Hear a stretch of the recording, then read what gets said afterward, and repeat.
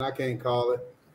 Hey, what's up, everyone? Welcome to the Javier Mendez live stream with special guest Will Harris, Anatomy of a Fighter, Dagestan Chronicles, you name it. We're going to talk a little story first and catch up with Will. It's been a while. Also, then we'll get to the questions, so please leave them in the comments. We'll definitely gonna be hitting them up. I know you get some plenty of questions for him because you were sending them to me on our community page. So how have you been, Will? I'm good, man. I can't complain. I'm here in the Midwest right now in Chicago, getting ready for a trip. I got to go film some fighters that's fighting next week in South Florida. So I'm back on the travel train in the next couple of weeks. So I'm just resting up. You got to. I know what kind of energy that takes. You're a one-man production show. You got to film, you got to edit, you got to put it up there, they're sleeping, you're editing. That's how it works when you're on go, right? Yeah. I try to tell people that, when I put stuff together, I edit in real time. I'm seeing a shot. I mean, I can take, for example, I remember when we was in Dubai and I interviewed Hav by the cage, after the guys is practicing, and everything that he's saying, I'm computing. So I already know what I'm going to use when I get back to the hotel. It's just pretty easy for me. And, I see certain things and I just know how I want to tell a story a specific day. But, now, because I really don't do fight weeks anymore, I've created a new series called 7 Days Out, which I go spend a week before, fight week with a fighter, and I'm able to just tell a more complete story instead of like this day-by-day vlog style of docu-series. And I've been loving that more because it gives me more flexibility to dive deeper into an athlete's story instead of just documenting what's going on fight week. Well, in fight week, you've also got everybody cutting. That's the deal. But so I was going to ask Hav, when is the first time that you met Will?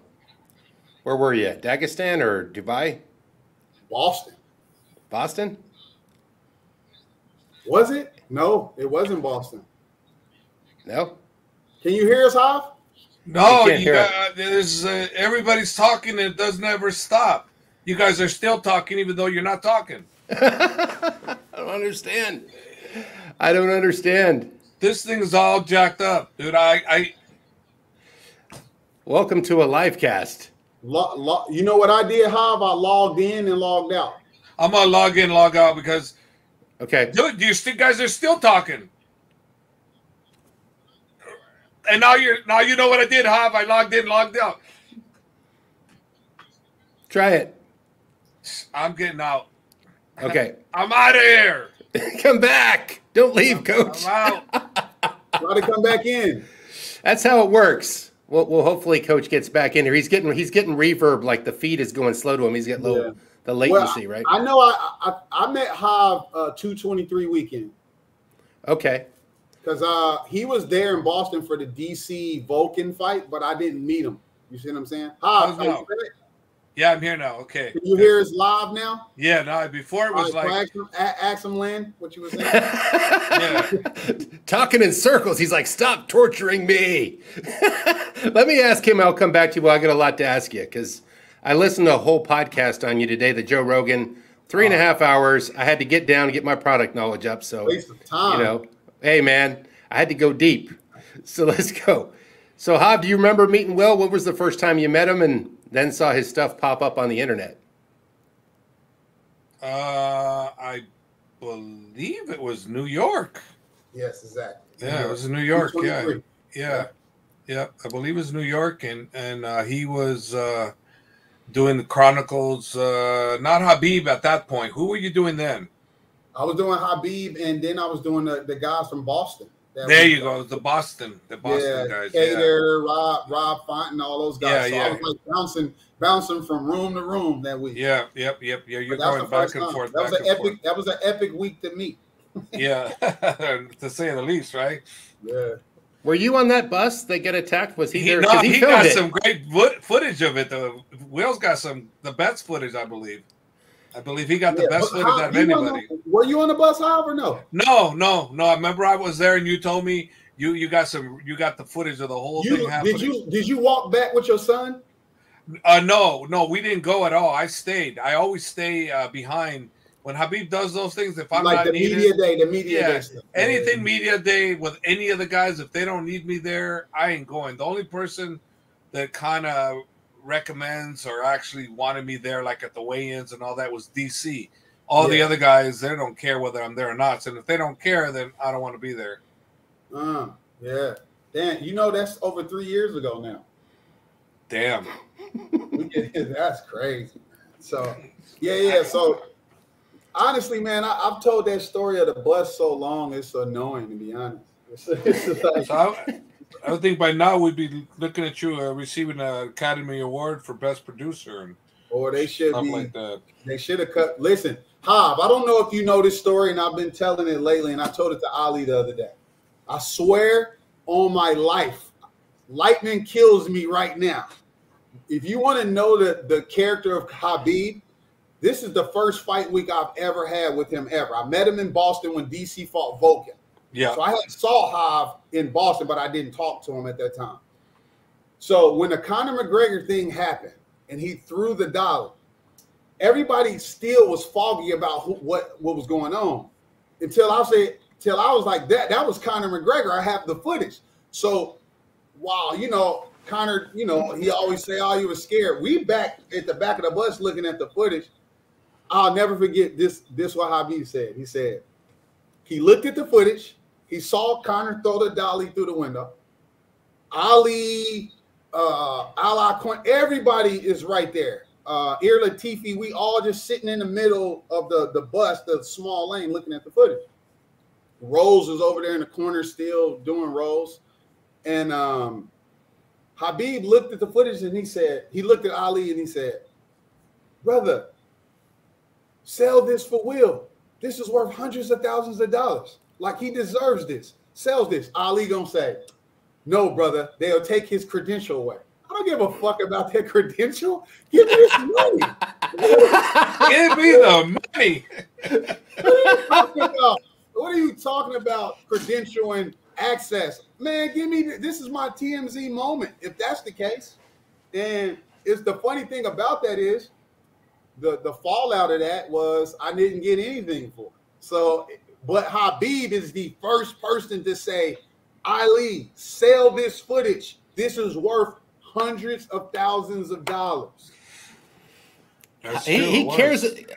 He cares about the cameraman. He do. He man. does. He was looking out. And then when Conor and him fought that week, the UFC used a lot of my clips from Habib, Dagestan. And I remember Habib, I went over to the house where they was fight week in Vegas.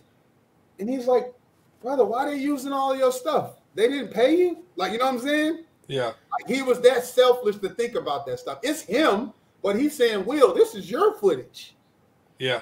Brother, they need to be paying you. They're using all your stuff. So it was funny. Yeah, so, that's the way he is. Yeah, that's just how he is. That's how he is, yeah. And it's just funny. Everybody uses your stuff, and then they get the credit and they get the money. Well, you do things and they all do that. Now. Y'all understand it now because y'all get y'all stuff ripped all the time too. All the time. Big time. Yeah. So you might have 100 million views on your channel, but there's 500 million views of your footage, right? Yeah, am I right? All our footage. Me and Brian. Javier too. Me and Brian always talk like that. Me and Ian Bay. I'm like, bro, we missing out on a lot of money because they use our stuff all the time. But one time we did get paid. Some company, I gave somebody a strike on YouTube, right? And they was begging me to take the strike off, and I was like, y'all got to PayPal me right now, and they was able to pay me some money for use because they wanted that strike removed. You get 3 strikes on YouTube, you out of there, Yeah. If it's something like, I didn't, if I put out an episode and then they immediately rip it and then it's in Russian subtitles, I don't care about that. But you're gonna have to pay me though, because I always explain this to people like, y'all see these views and y'all see 400,000, 1 million. That's not a lot of money. Nope. So I need every view I could get, Yeah. Now we're with you on that. It's a great discussion. Hav knows, he sees his Instagram go. He puts up a post. He gets 800,000 views, and then he looks over at another Instagram. There's this same post getting 8 million views. No, not Instagram. Not Instagram. YouTube. Hey, but Hav, it's AKA you getting your whole brand stolen and so it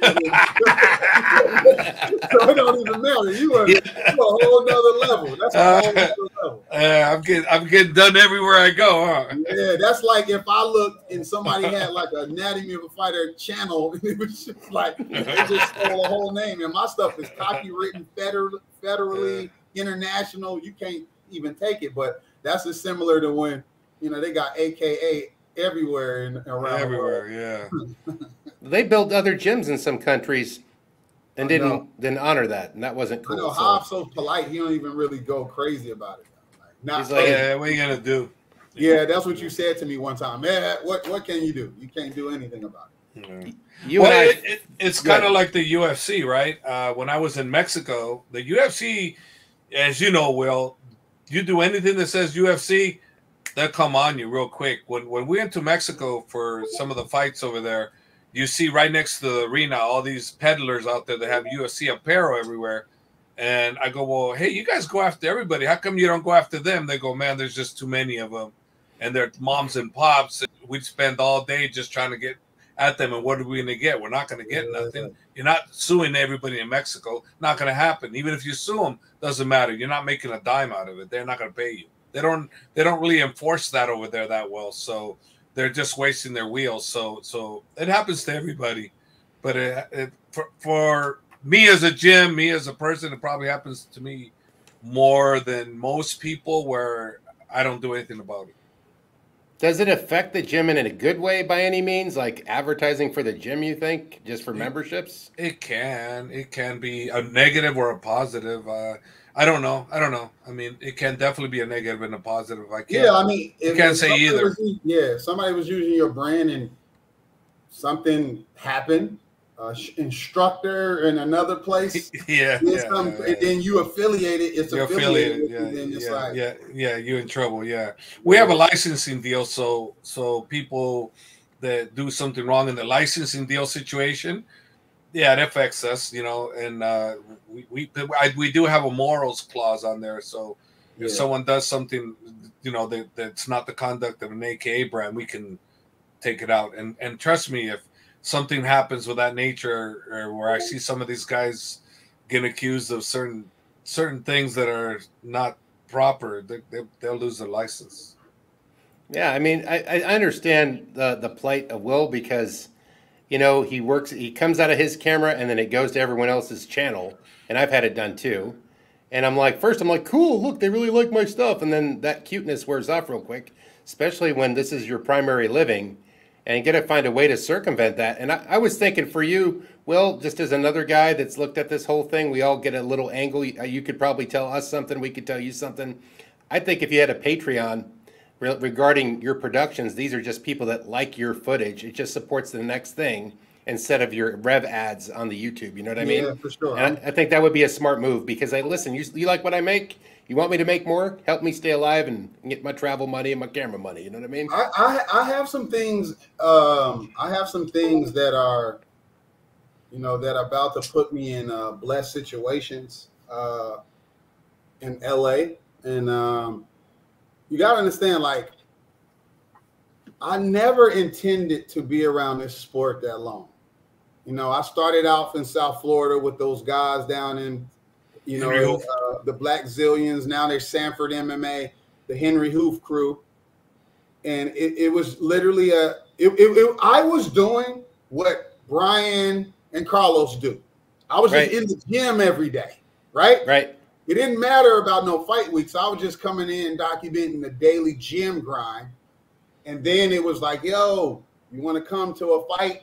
And I'm like, all right, but you got to pay me, right? It wasn't until maybe like a year in I realized like just the severity of just income of these fighters, where I was just like, I cannot, I had a lucrative wedding business. I was making $200,000-$300,000 a year doing that. So I could afford to just do this on the side. So when I realized like a lot of these guys wasn't making any money, I was like, I can't charge these guys. When Henry Hoof is telling me half the gym haven't paid their gym fee. You see what I'm saying? I'm thinking they're struggling. So it's crazy because it's like, I'm like, Mark Henry always tells me this every time I see him. He says, why don't you film other athletes, bro? There ain't no money in this sport. He tells me that every time I see him. And I'm like, yo, man, I don't care about the companies, the whole, obviously, like with guys like Ali, they like family, they brothers, but I don't care about the managers. I care about these fighters. So once you grow to develop a relationship, and I can, Haas can attest, those are like his kids. You know what I'm saying? So it's like, it's a different type of relationship where you don't really think about the financial aspect of it. Well, Haas will, because he has a business. And for me, it was more of the access was the money to me. Like, I didn't need any, I'm going to create whatever I create with what I can get. But then it got so big to where you realize, like, I want to do more and more and more and more and expand. Listen, I could have did the anatomy of Khabib. I didn't have to do no other fighter, right? If that was the case, I could have just did anatomy of Khabib. I probably had way more subscribers right now. I could have just did all the Dagestan guys, some of the Chechenian guys, and my channel will probably be 2-3 million subscribers right now. Probably. If I only focused on them, because that's less time for me to worry. I just wait till they come in America. I'll go to the fights. I'll go overseas, and that's it. And I never have to expand and do any other fighting. Because it put you on the map. It put you on the map, just like me. You know, I mean, all the champions I've trained, you know, I'm known for really one person worldwide, Khabib. That's it. Yeah. You know, all the contacts, all this. No one knows. Not many people all the way around know all the champions I've ever trained. No one. But everybody knows I trained Khabib. And he's the only one that, for me, really, on a business level, he's the only one that I only have to say. I don't have to say, oh, I trained DC, I trained this, I don't have to say nothing. No. I don't even have to say I trained Khabib. It's weird. It's weird, right? You got these legendary fighters, Luke Rockhold, DC, Cain Velasquez, like all many the more. Up, and then it's like Khabib. If I go, like I just did this documentary on Gable Stevenson, who should be at AKA with all them wrestlers, right? They just won the gold medal. Yeah, everybody's after him. So when I was around like his handlers and they introduced me to people, it's like, oh yeah, this is Will Harris. He does stuff with Khabib. I'm like, yo, I have a series called Anatomy of a Fighter. They got 100 different documentaries on there. You know what I'm saying? Like, it ain't. I get it. But listen, you know, I know y'all can understand like y'all DMs and listen. I posted something the other day, and it was like, brother, when you gonna feel Islam? I'm thinking like, this post had nothing to do with even fighting. Why are you DMing me in my story about something else, brother? Why don't you film Islam? Or is something going on? Y'all not friends no more? I'm just thinking to myself like, I get it. Half of the fan base is because of Khabib, but I'm trying to grow the brand, so I have to expand and do other stuff. Like, you know, and it's frustrating sometimes, but it is what it is. No, we get it. Once you're under the Khabib spell, you're under the Khabib spell, man. Yeah. I mean, that's why I'm doing Anatomy of Javier Mendez. Come on. That's the podcast. No, he's got the inside scoop. He's got a cool story, and he's been around it from the beginning. And that's what I thought. Do a documentary on Hobb? That's the real question. I worked on one. I got part of something, but it's a long story. Nobody's approached you yet? A little Netflix documentary or something? Some people have always been talking about me writing a book, and they want to send a ghostwriter with me, and I just keep declining. I keep declining. Right now, it ain't the time. I still keep declining. I said, no. But they've been after me since 2010. Yeah. And I've been just no. Let me ask you, Hav, how many camera guys have you seen come and go in your time in the YouTube era? You know, between like me, Will, Carlos, you know, Brian. I know Brian's steady strong. He's been there a long time. No, the real question, Lynn, should be how many come throughout AKA and you allowed to be there? That's the real question. That's a better question. Better phrasing. Thank you. Yeah, not. I mean, where I let stay. I've let people come in, but I don't let stay. I really, like, of course, Will would be one of the most welcome one, like you, Len, and Carlos and Brian would be welcome always, because there's no issues. Other ones that could cause issues for one reason, their fault or not their fault, it's kind of hard, because I need someone that grooves right in, that fits like this, right? That's like right in there, versus you got people butting heads. I don't need them in my gym. It's kind of hard, Yeah. And you guys would fit in perfect, because you guys, like if you all both of you guys came in, and Carlos and Brian were filming all together, you guys will all get along great, and you'll be sharing. We know how to blend. We've mitigated those. Nobody's in nobody way. You guys will help. Yeah, you guys will help with each other. Hey, you got this. Oh yeah, or you should film it this way. You film it that way. I've seen it already with you guys. So, but you have to have that. If you don't have that, then anybody that doesn't have that kind of unity where they can come in and just groove, like you're saying. Well, I would just say, hey, I can't have you here. As it stands right now, I've only approved 2 people now, and it's really just those 2, all 24/7.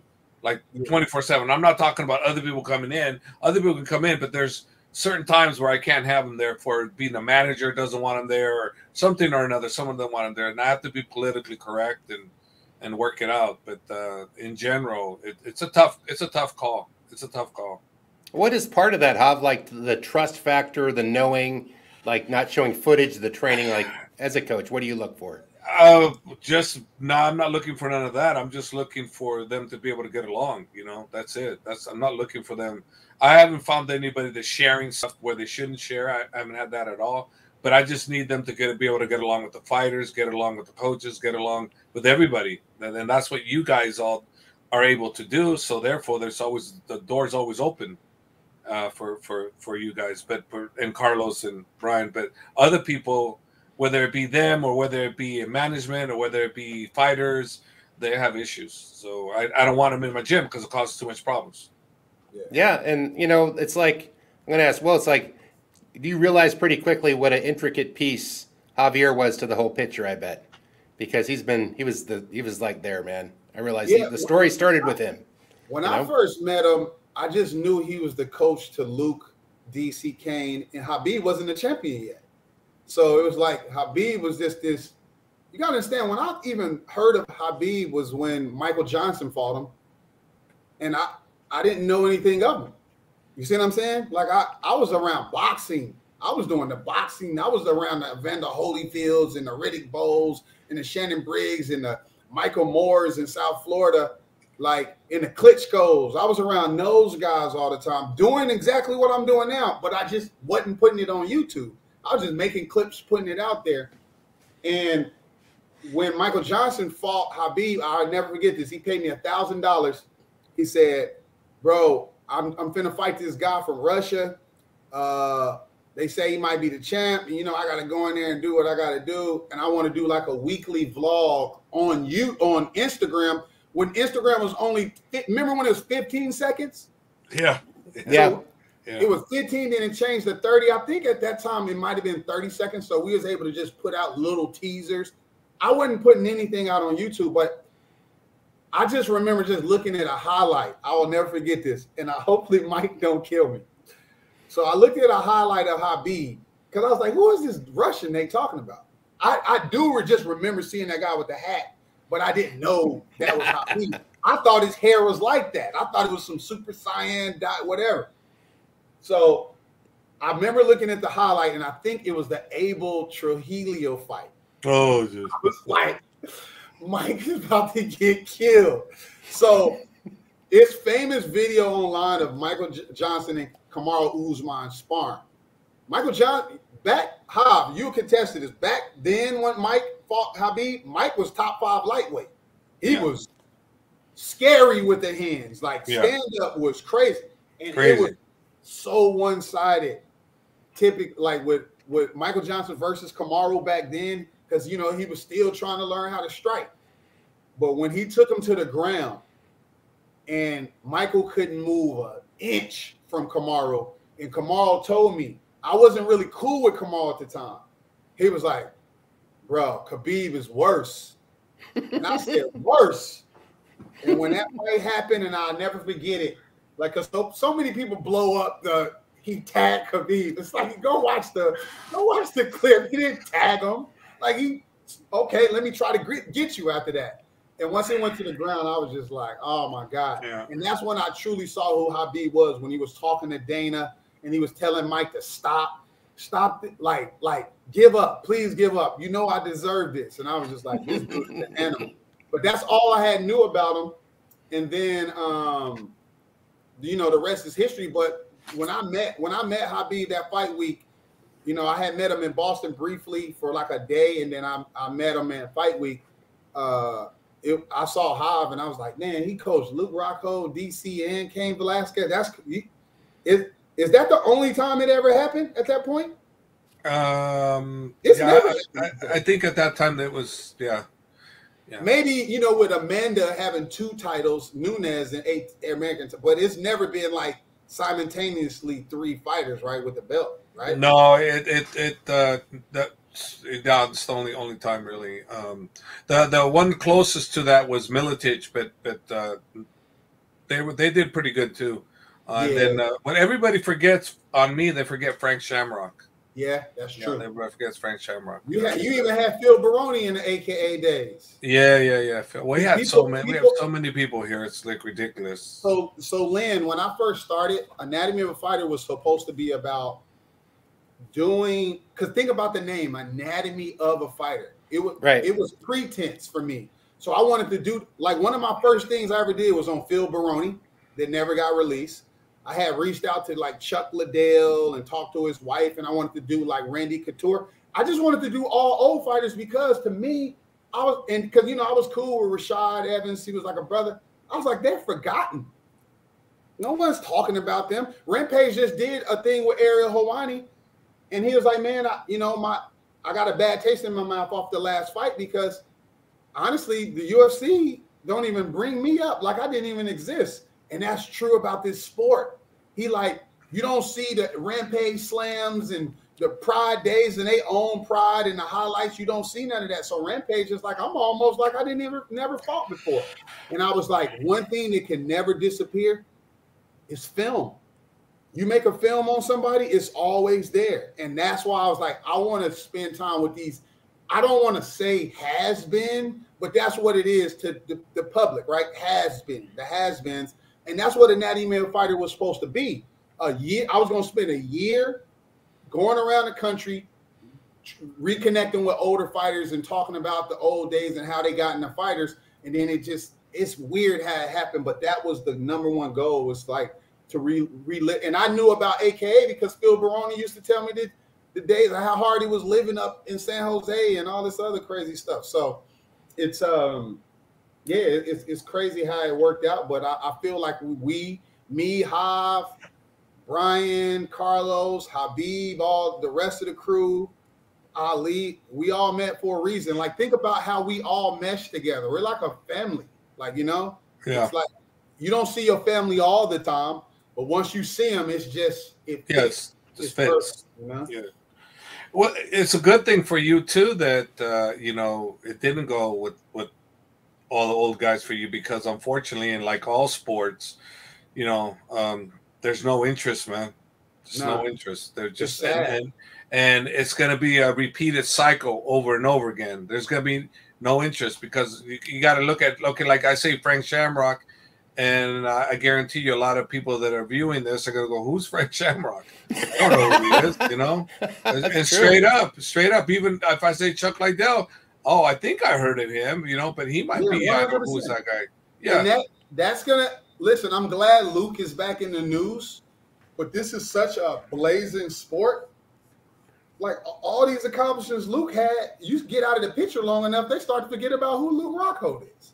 And correct, yeah, he's still in the light a little bit, but he's not where he was before. And, I mean – it's for the new generation. It's all about the Hamzat. It's about Sean O'Malley. Yeah. It's about all these new guys coming up. You know, Cyril Gahn and things like that. If you're not in the present, you're forgotten. You know. Yeah. And you know, Will, as you can attest, so can Lynn. Is you look at the Instagram of these guys, all these great fighters, and you're thinking, oh yeah, you know, this is what, you know, in our era, he was one of the greatest. So you're thinking, oh, this guy's gonna have all this many followers. Then you look, you go, huh? Shit, he don't even have close to what I have, or close to anybody that's even known. You know, you're like, wow, and that's how quick the sport eats you up. And I'm not just talking about MMA. I'm talking about sports in general. Sports in general. Yeah. Right. Well, I can tell you, Will, I used to film Chuck. I was there when I had that Habib moment that you had with Chuck in his prime, because his buddy would bring him around, and they went to college together. But this was before YouTube was big. So you get 12,000 views. Woohoo! Look at me. I'm somebody now. Now, you know, a kid run a stick figure gets 1 million views. So, you know, it's all relevant, right? But you're right. How do they stick out? Like Frank Shamrock, I remember that fight vividly, but I've been there since the beginning. We look at we said, when did you start watching? The average channel viewer on this channel is about 3 years ago. Yeah. You know? Listen, Anatomy of Fighting was created August 14th, 2017, 4 years ago. Right. So all this stuff I've accomplished is in only 4 years. It went fast too, right? Yeah. It's just like it went fast, because August, that January, I met Khabib. A few months, April, that was fight week, and then it all went crazy, right? And it's like I've been on this journey. Like I said, the only thing that I regret truly, and how I would know about this, is I just wasn't there for the last fight. And it was a lot of things, but I'm just gonna laugh about it. I wish I could have been there for the last fight. Yeah, we know how snakes breed and what they do, right? Yeah, man. So it is what it is. But I'm like I will always say, like, I told Ali this the other day. I said, bro, if I never ever filmed Habib again, bro, we created history. Yeah. Like the story, I was part of. I don't have to be the whole story. Right. I was a central focal point of the story. You see what I'm saying? You were there documenting the history. Yeah. That's what you were doing. That's you were there. Yeah. Before that belt ever went across his waist, I was able to see him before that and after that. I was able to be in Seal D in the mountains with him and Abdul Manap. And Habib tells me, you know, things that I don't know if he want me to tell the world yet, because I feel like, you know, he got a film that they making on his life, and it's a lot of footage, that no one's ever seen. Yeah. You see what I'm saying? Yeah, stuff that they're still working on that, right? It's for Netflix. Yeah, that's going to be for a minute. You know, like an hour-long interview with Habib's father, sit-down interview, like questions. He's speaking in Russian, like in Avrar language, and, you know, like that I couldn't even translate, so I never touched it. Yeah. So you know, I always tell people, like, when I went over to Dagestan, Habib came to me that first day. He said, brother, let's just do small episodes and save the rest for the future. So when you really look at those episodes of the Dagestan Chronicles, they're like some are less than 8 minutes, 9 minutes. And then at the end, when I got back to America, I made the longer ones that's, you know, the ones that's like 12 million, 13 million views. But we saved a lot, man. It's a lot there that hopefully the world see one day, you know, because that's up to Habib, that's up to actually the producers and the directors on which direction they really want to go for his film, you know. I have a question. Where was the coolest place you hung out with Javier with? You say Dubai or up in the mountains? That's Dubai. That whole yeah. Yo, that room service at the, what was it called? The Maidan? Maidan. Yeah. Man. Yeah. That was a fun trip, man. That was a fun trip because that was before the pandemic. It was like one of the last things we done. Yeah. Yeah. That was kind of crazy. It's kind of crazy. Don't forget Uzbekistan. That was amazing. That was amazing. Uzbekistan is the best food hospitality on earth. are unbelievable with food. That with Flav, food. Listen, when I think about some of my best moments with y'all guys, that experience in Uzbekistan, because it's a film called 48 Hours in Tashkent. I got called literally 48 hours before the event. Hey, can you get on a plane with Frank Mir and come to Uzbekistan? Sure, right? Everybody's going to be there. Hab, Abdul Manaf, Habib, the rest of the crew. It's Umar fighting. The reason why it's so special to me is because we locked in history before Umar got to the UFC. Yep. I interviewed Hab after that fight, and you like, I don't know what's next. I think he's ready for the UFC. That film got millions of views online, and that was the last moment before that was the last time I saw Abdul Manaf. Yeah. And that's why, to me, when you think about obviously going to Dagestan is special, but forget the fight weeks. That was full access, ringside, able to go to the locker room. I'm everywhere. Like, I will never, ever get that type of access in the UFC. And you know that, Hoff. That's of course. They don't give nobody that type of access. Yeah, like, you can't even leave the locker room. Employees, yeah, you can't even leave the locker room. If it's not for them, they're not. Like, even, you know, Will, because they limit you what you can do, I mean, the bottom line is the UFC is not too accessible when you're filming they're the fighters that they want for themselves, or the fighters that belong to their organization. They're not very accessible. No, they don't really want you back there. Some of the major fighters, they can have that, like Habib has had that, but they have no choice. You were limited. But you were limited. Have no choice. They have no choice. But you were limited. You know what I mean? Yeah. You didn't get free reign. You get limited. Other organizations give you more freedom, but even they have their rules too. But you're more limited with the UFC. I went over to One Championship in April for the first TNT. They probably gave you a whole bunch of freeway, right? Bro, it was the crazy. It was sort of like Uzbekistan. Do whatever you want. He has a badge on. I'm like, I can be in the ring. I could get inside the cage if I wanted to. I could follow these guys to the medical room. It was crazy. So I'm like, that is storytelling for me, because I get to tell a complete story. But like when, some of the famous videos when Hab talking to Habib after the Conor fight and he apologizing to him, that's like, I had to cut that because I wasn't able to leave the locker room, right? I just got to wait. And then you got to be, it's tricky because if I say, you know what, I didn't get to leave the locker room, but damn, I want to use footage of the fight or something to connect the transition. Yeah. And if you do, they're going to just rip that shit off and give you a copyright strike. So it's like you got to get creative with how you even tell a story. It's tough. It's tough because when we did the Bellator event and they had people filming Habib for a documentary, they were very limited too. They were allowed to do certain things, but they were limited to how many camera people could be back there. So, like, and you're talking about ONE FC, that's fantastic that they allow you to do that because you can tell the whole story. It helps them and this and that. But on this one here, I'm giving another example of the Bellator event where they were limiting. So you didn't have that kind of freedom, but you still had a little bit of freedom, whereas in the UFC. More than the UFC? Yeah. The Bellator had more, and you had the utmost best respect with the one, and of course, in Uzbekistan, you had the best place there for you to go. Yeah, it's. I would say Uzbekistan was by far the best GFC before it was EFC, right? PFL, Ray Sefo gave me do whatever you want to do, right? And then ONE Championship. But like I said, that's different versions of storytelling. You got to still be able to tell the story regardless of your limitations. It's sort of like if you had one camera, Lynn, and I know this one, and that's it, right?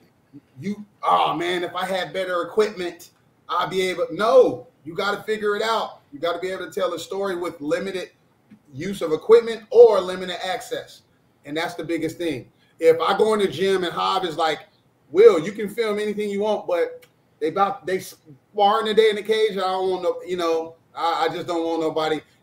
Maybe behind the scenes, Hob tell me the reason. Somebody may have an injury, right? Right. And Hob is like, nah, Will, I don't want you to film. I still got to be able to tell the story out of that, though. Like, that's where true storytelling comes.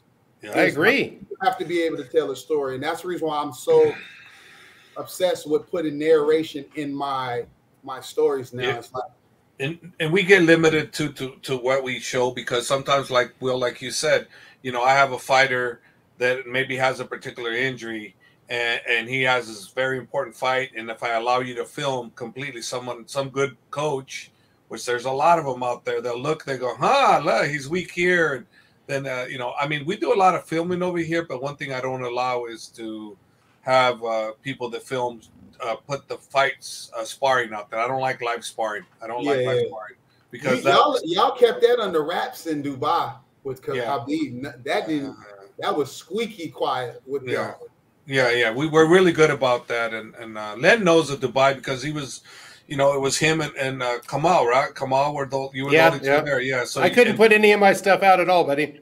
It's just the podcast I did with Hav because of a lot of stuff. But the point is, it got filmed, and I tried to do respectively as close as I could. I know that you go to another level, and I see what you do, and I have no ego about it. You take it to the next level, all the coloring, all the detail, and the camera that you're using. And I didn't want to invest in that yet. This was more of a hobby, but I could make television, but you wanted to make cinema. And I think that's the differential. That's true. And so I've been filming for YouTube. You were filming as though it was already going to Netflix. There you go. And I think that's the analogy, right? Better than that. Okay. And when people ask me what's the difference, and I'm like, there you go, right there. There it is, right there. That's who you are. That's who you are. That's where your goal is. That's where you're going to. And when people see that, they can look and go, hey, I remember Will was talking about this, and now look where he's at. That was perfect, Glenn, how you said it, because you got amazing guys that's out here shooting vlog-style content, but I am filming for those guys that potentially might see it, to hire me one day, and that's the thing. And the beautiful thing about it is I work for myself, my own brand, so everything is trial by error. It's stuff that I see in everything I do, like, I didn't do this, I didn't do that right. But I have the ability to do that because it's not like no one has a battery in my back and paying me anything to be like, we want you to do it this certain way, right? So that's Hollywood. That's what I was going to bring up earlier. It's like Hollywood will get you in meetings and have lawyers and people rewriting your script, and you won't get nothing done. And that's the beautiful thing about the independent producer. There is one producer I want to talk about, though. This guy has helped me make so much more video, Javier.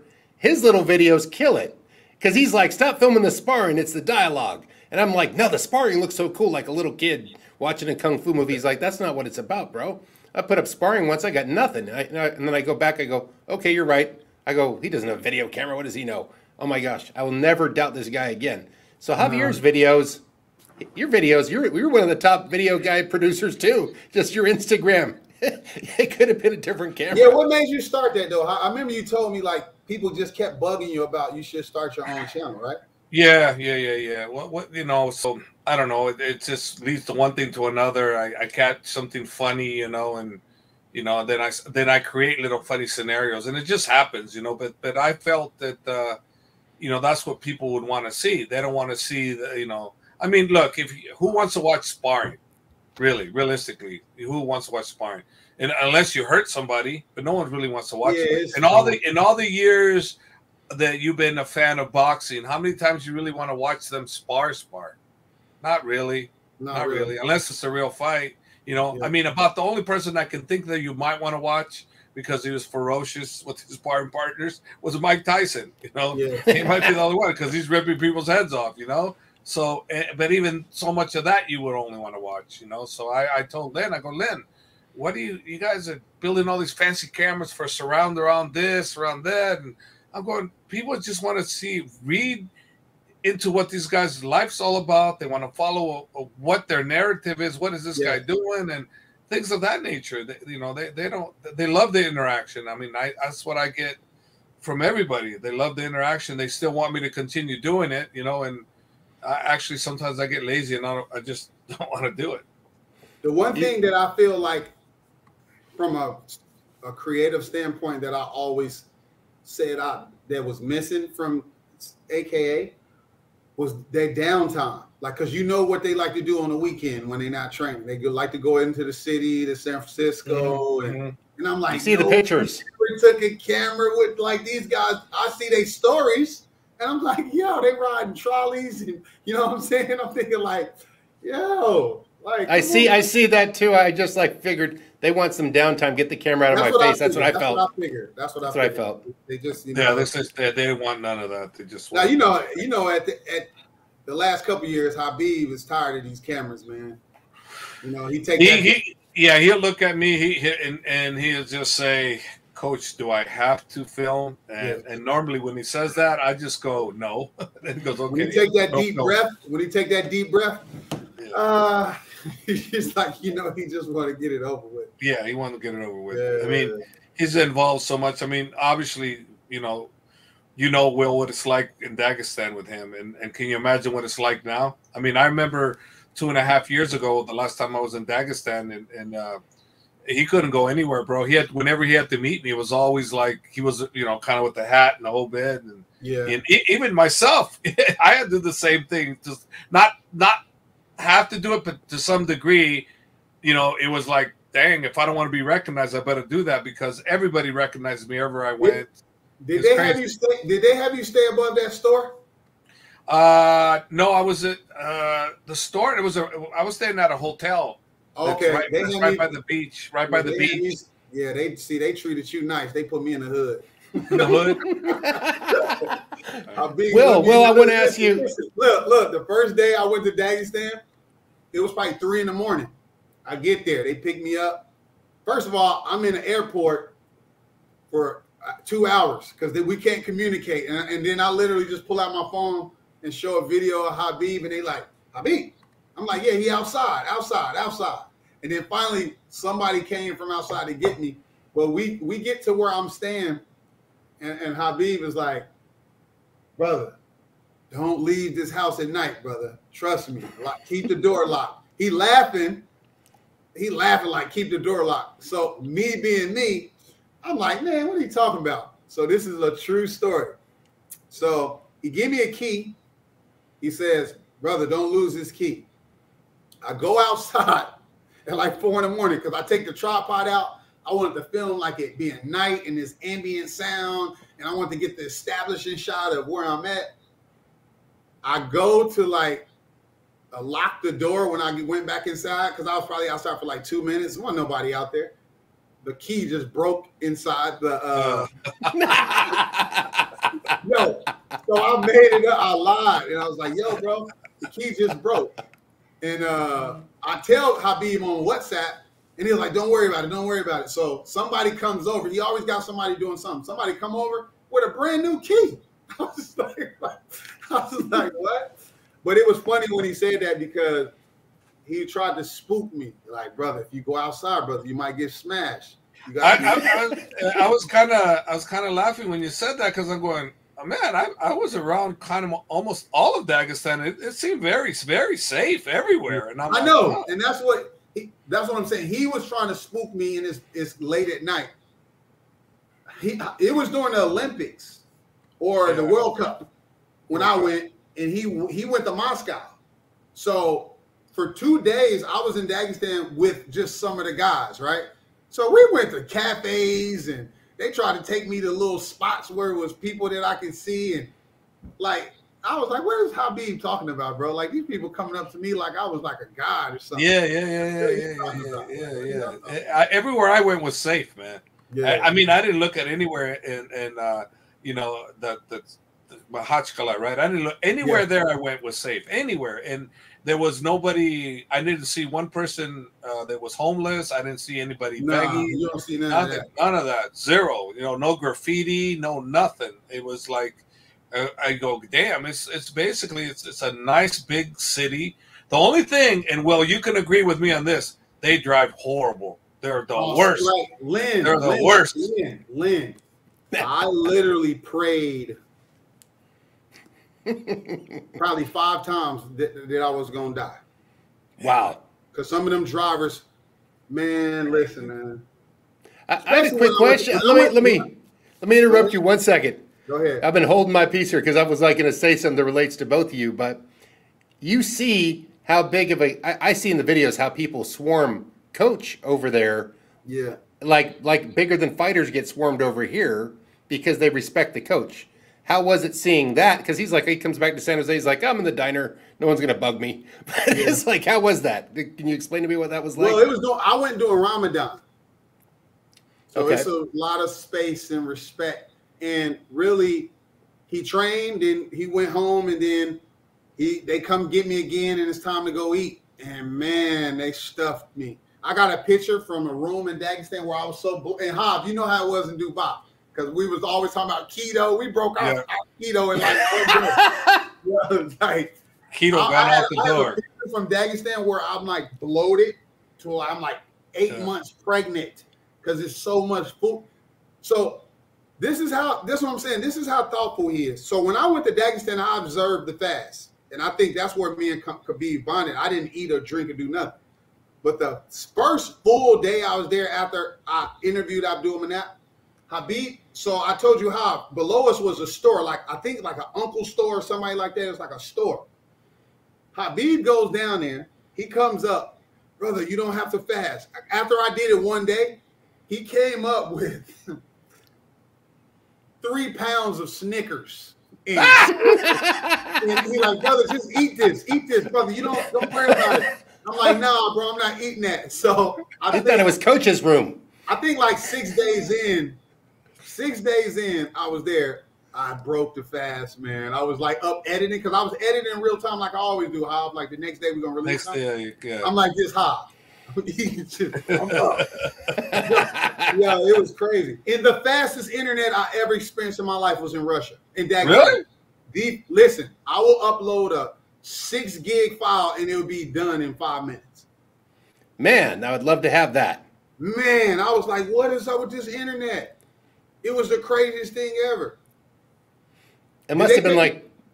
Did they take you to Hollywood? Like that restaurant called Hollywood Hive?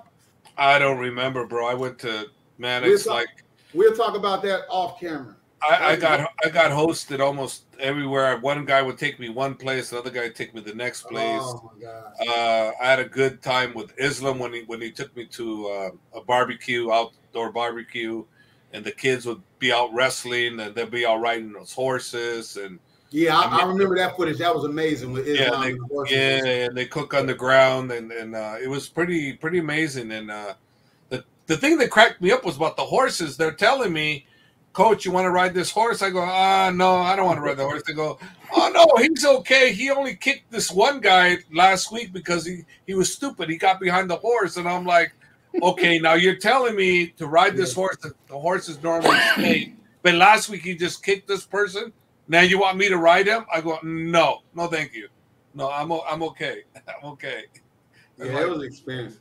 Yeah, so we was eating so much food there. When we went into the mountains to Sildi and because it's a nice drive back to Mahatchala, right? I caught the runs.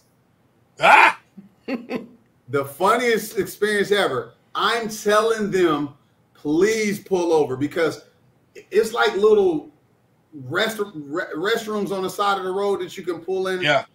And Khabib is like, no, brother, hold it. And he laughing and filming me. I don't know if he still got this footage, but I'm in the back seat like a pain. And they on the seat, like laughing at me, like, brother, he's about to shit his pants.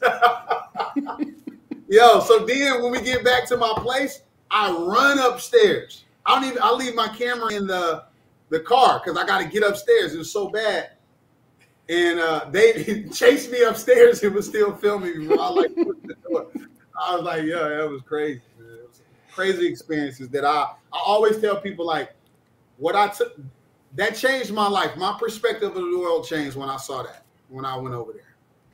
I was going to ask, why is it so hard, now that Will and I have a thing in common, why is it hard to stay on keto with you in Dubai? Well, Dubai isn't too hard. Uzbekistan is impossible. Yeah. Impossible. You cannot, because if you're going down there and they're hosting you, no way. No. It's you can't say no. You can't do it. You can't. And this is what happened. We were at Atabek's house or his guest, like where he has people come in. Yeah. He has a guy that was the principal of one of the prominent colleges, the principal. and he's hosting us like with the food, and the guy's literally chasing guys down to try the food. These guys are running from him. I'm not joking. They were running.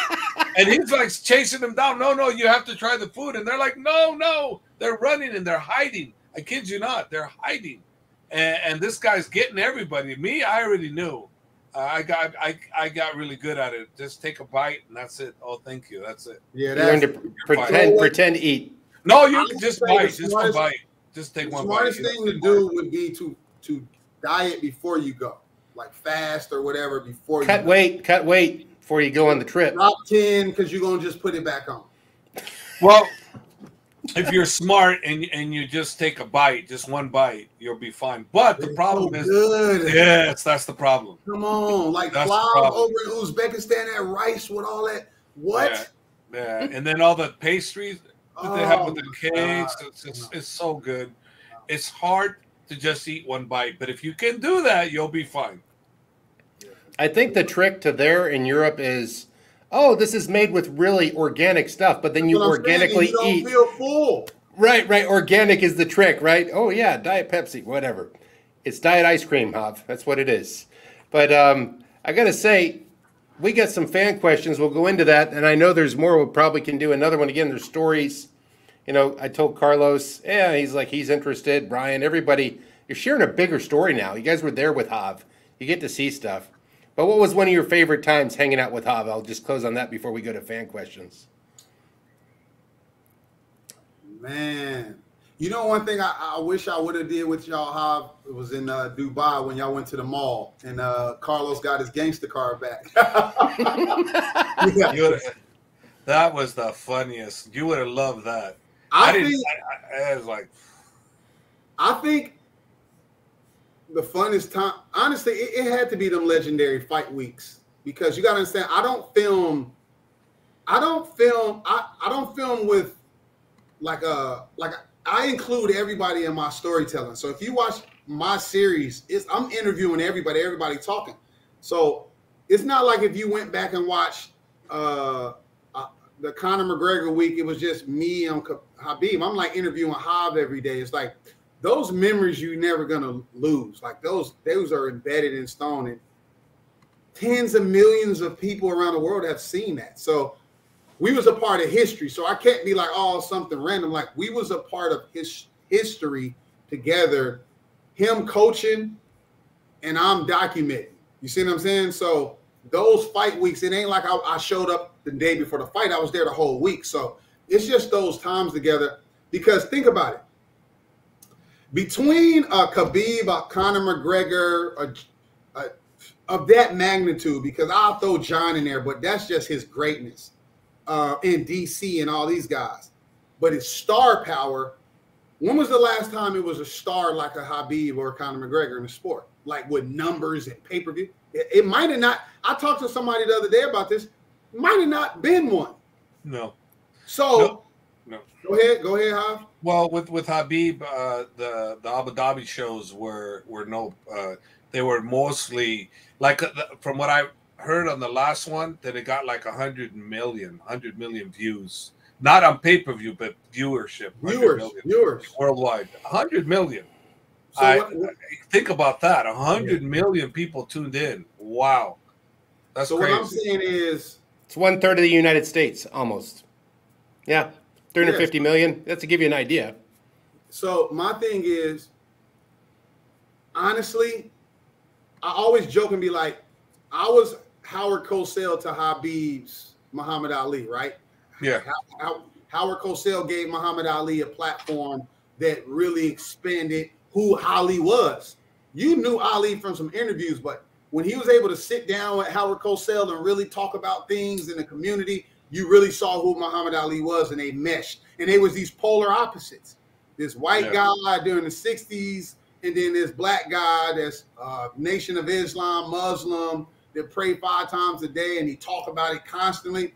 And that's the same thing. I'm this guy from the ghetto in America, and I'm with this devout Muslim from Dagestan, that is a fighter. Like, it's like polar opposites in world.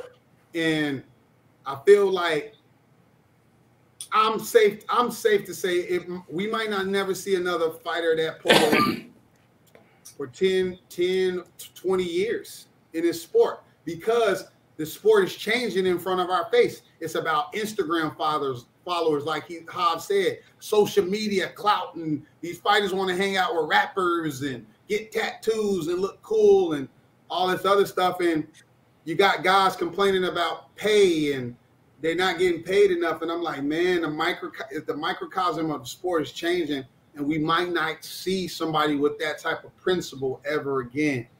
And true. That's the thing. What I'm saying, it's like that was rare. So when you say what was my favorite time with Hav, it's all of it. You know, I can't change any of it. Like I said, they're gonna make a documentary on this guy's life, and they're gonna have to use all my footage to make it. You see what I'm saying? This ain't a question, bro, but this is from Artie Ramandi.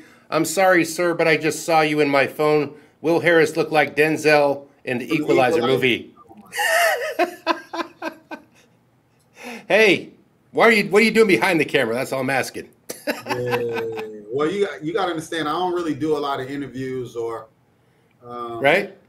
Or I don't even post myself on my own Instagram page. It's not the nature of the camera guy. It's not the nature. No, it's not. I don't care for that, you know. So appreciate Let's see. What was this one? How was it being with Khabib in Dagestan? Are the people different from Kuwait, from Kuwait City? I guess he's from Kuwait. He's from Kuwait. This guy's from Kuwait. He's asking, like, what was that like? Answer that, Hav. I don't know. I've never been to Kuwait. No. What was it like being with Khabib in Dagestan? He's from Kuwait. You guys both answer. Take your turn. Oh, he's from Kuwait. Oh, it was like family. Everywhere I went, people would, you know, his relatives would come up and give me a big giant hug and just really be appreciative of what I've done for Khabib, and they all felt connected, you know. And so obviously when people come up to you and you can feel the sincerity in their actions, it makes you feel good, because you know, you feel like, wow, you know, they really care about you. So that's what I felt there was like real. It wasn't this, oh, how you doing, you're a celebrity. No, they came up to me because they felt connected to me because of what I did for Khabib, you know. And everywhere I went, everywhere it was like that. Everywhere. There wasn't one place I went to that wasn't that way. So I felt good everywhere in Dagestan, and that was one of the major reasons, because they felt connected to me. Therefore, I felt really, you know, warm and welcome. You know. That's the thing. How was your feeling over there? What was your, like, in a nutshell for you? Like, what was that like? Well, I was over there doing Ramadan, so I was over there when Ramadan ended too. So people were coming out and about. But you know, like the kid that just won the Olympics, Ahab, the kid from Dagestan that just won the Olympics. I remember him when I was over there. And Khabib was telling me, like, brother, these guys are freestyle world champions and Olympics, and like telling me all of these great athletes. And now that I look back years later, I'm like, damn, I remember him. You know what's crazy? This is how crazy it is. I posted a picture on my Instagram not too long ago where I was. Did you remember that picture, Hob, when I was in the gym, the basketball gym with Usman? And I didn't know that was Usman. So now Usman is, you just see these guys, because you know they all playing basketball, and I take a picture with these, and it's like, damn, who all did I meet in Dagestan? I got to go through all this footage. You know what I'm saying? It's like, I'm like interviewing all these people and not knowing what they're saying, but I'm just interviewing them. And I had a translator with me. Khabib had a translator with me, so I just go around and just ask questions. And it's like, I don't know, man. Like Khabib said something cheeky where he was like, brother, you famous as me in Dagestan right now. Because everywhere we went, it was just, you know, so when we was in the village, you know, it's Ramadan, and then also the women just stay out of the way because of respect, right? Always, yeah. And stuff like that. But it was funny. One time, like in my Dagestan Chronicles, you see these kids doing push-ups. It was like a lot of push-ups. And it was women in the thing. And Khabib, they was like around the corner like this, like with their cell phones. And Khabib laughed because he like, brother, they never seen black person before. It was an amazing experience, man. It's too much, bro. Honestly, it's just too much. This is an interesting question. I wouldn't have thought of it. Did you see the notorious Hollywood movie? What did you think about it? I guess production value, storytelling. For What did you think? For Yeah. Connor. Yeah. When I first saw it, I liked it. I feel like it started out. See, I'm such a film historian. It starts out with Connor in his attic, right? It starts out with him and D. Devlin in the attic, and they talking about how broke they are. They got an eviction notice. They living in his mom attic, and that was the Connor before Connor blew up, right? So then the next scene after we leave the house, he goes to his gym that was poor quality. He talk about how they sharing gloves, gym equipment because they can't afford, but we still getting it in. Then he get to the UFC. They like went from the humble beginnings a little bit straight to him winning that first fight, getting a bonus, and then it was all commercial, Hollywood commercialized. That's all it was. So the story started losing its depth. Well, it's immediately within 10 minutes. It's getting too much shine, too much floss towards the end. Right. Yeah. Yeah. So it was one of those things where you could tell that footage was by somebody that was over in Ireland, and then they just bought that footage to use for the commercial because they used all UFC footage. But in terms of, to be honest, in terms of doc style, from everybody I talked to in the Hollywood circles, they said the film was shitty. Yeah. Because they didn't dive deep into, they just commercialized who Connor was and made him this super, and I get it, right? That's how you build the brand, Hav, right? You just commercialize and make him look like a star. But they never got, they didn't interview his father, his mother. Like, you know what I'm saying? It's stuff that I look at like, damn, how y'all didn't do that? So detail. Yeah, they went from handmade to mass production. And that's the best way of looking at it, right? It's just commercialized. I think Countdown would have did better. Like, you know what I'm saying? I would have think the UFC Countdown crew would have did better. You know? This is a quick one from Drew W. Mr. Harris, what misconception did you have about Dagestan before actually going there? I already submitted to your great content. Keep them coming. I enjoyed the close-up moments with fighters. Just what you're talking about, the details. I won't say it was misconceptions. All I would say was I had idiots that's higher up, like, oh, you going to Dagestan? Be careful, bro. Like, trying to scare me. Like, it was like this crazy war-torn, like, you know, like it was like this terroristic area of the country. And I've literally had people say, yo, bro, be safe. And I was just like, I was walking the streets of Dagestan by myself filming for 40 minutes while the guys was over there getting coffee. So for me, it was like just these, if you Google Dagestan and Islam, and you'll see some stupid articles that's been made. But I think when I went over there and Habib gave me the freedom to just see the whole city and the country lands and stuff like that in the mountains, I just realized, like I said on Joe Rogan, my experience over there in 2019 when I went on Joe Rogan, I said he would never ever lose. And Joe Rogan was like, why? And I explained it. And I was like, man, it's where he from. Like, it's different over there. I've seen it with my own eyes. I can't explain it. I said that to Joe Rogan. He will never, ever lose. And he did it. You see what I'm saying? And it was one of those things where I just felt like how I've said it, I don't need to say it. It's the people were amazing. They were hospitable. You know, they were respectful. But that's the Islamic culture. That's Muslims in general. That's just how they are. And people don't understand that. I'm like, you follow a different religion, but you see the teachings of Islam and not just look at the crazy stuff you see. You'll see, man, this is the way I need to live as a person, period. Like, you know, so it was beautiful over there. And really, I didn't have any misconceptions. I just didn't know nothing about it. I want to ask Hav the same thing, Hav. What did you think before you went over? Did you have any thoughts like what it's going to be like? Or you're like, I'm with Habib, no big deal? Or what was it like? Well, Habib tells me, coach, you're very famous in my country now. And I go, what? No, I'm not. He goes, no, you're very famous. And then I have people from Dagestan, some of my fighters, coach, you come to Dagestan, you're going to get a lot of people coming to you. I go, what are you talking about? He goes, you're very famous. So I kept hearing this, you're very famous over there. And I'm thinking they're just talking, right? And when I get there, I go to the airport and I go to get my baggage, right, my luggage, and they're singing, they're dancing, they're singing, and I go, what are they doing that for? It was for me.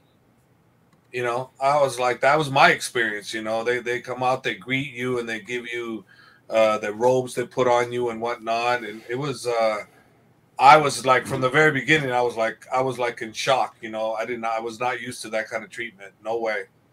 Everywhere I went there it was that way. It's just people would come up everywhere. Politicians would come up to you. Police officers would come up to you and they said photo.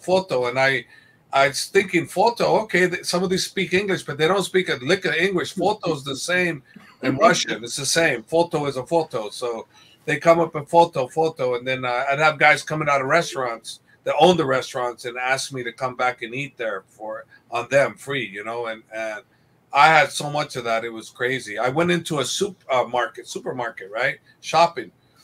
And next thing you know, I'm walking out of the supermarket, and guess what? There I am on their Instagram. I saw it popped up, and there I am. They said, even Javier Mendez shops here. I was crazy. Like, what?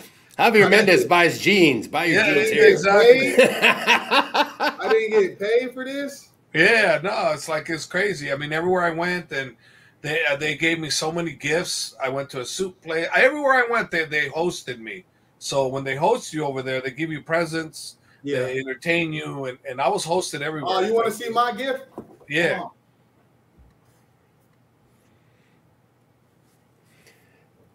Someone did ask if that was Muhammad Ali. It looks like Muhammad Ali behind you. This is my personal gift from Habib. He gave me this when I was in Dagestan right here. This is from Habib himself. Damn. Yeah. Don't run in my house. I said, man. That's nice. They took me into a knife place and perfume place, and they want me to pick out. And bro, I was afraid of customs, so I was like, I'm not taking none of this stuff. So he said, that's what I said. He gave me some piece of paper. Said, brother, you'll get through customs with this. Yeah, they gave me one. I got a knife like that. Yeah. I said, what is this, bro? I'm trying to kill a little elf off of the Lord of the Rings. That's what I said. Yeah. He said, but this is the Dagestan daggers, though. These are the Dagestan daggers, though. Yeah, they're badass. I have one too. I don't think it's like yours, but it's that size, and they gave you a paper that you can carry on. You have to keep it on. Yeah, like a passport or something. Yeah. You got to keep it on. Gave me some books too. He gave me some books that I haven't opened up. They still are in plastic. There's another question. Let's see, from String Snare. And I meant to make you my moderator, but luckily I slowed this down because sometimes people go crazy on these chats. I'm still learning this. Just like learning when we start filming, you know what I mean? Anyways, questions after traveling to Dagestan. Will, do you desire mountain life versus city life? It looks like a tough life, but more satisfying. What was your takeaway from being in the mountains compared to like a city life? Well, to me, that's like the country in America, but I'm a city guy. I'm New York, LA, Chicago. I'm in Chicago right now. Like I'm San Francisco. I'm city. I love the noise. I love the smell. I love the crime. I like city. But the reason why is because you got to understand who I am. I'm a creator. You need footage. Yes, I need inspiration. Like that's just how I am. So yeah, that is the countryside with the rivers flowing and all that other stuff is beautiful. But yeah, I'm city, man. I'm a city guy. Let's see. Okay, I'm going to look at this one. To Will, thank you, Anatomy of a Fighter, to Coach. We love you.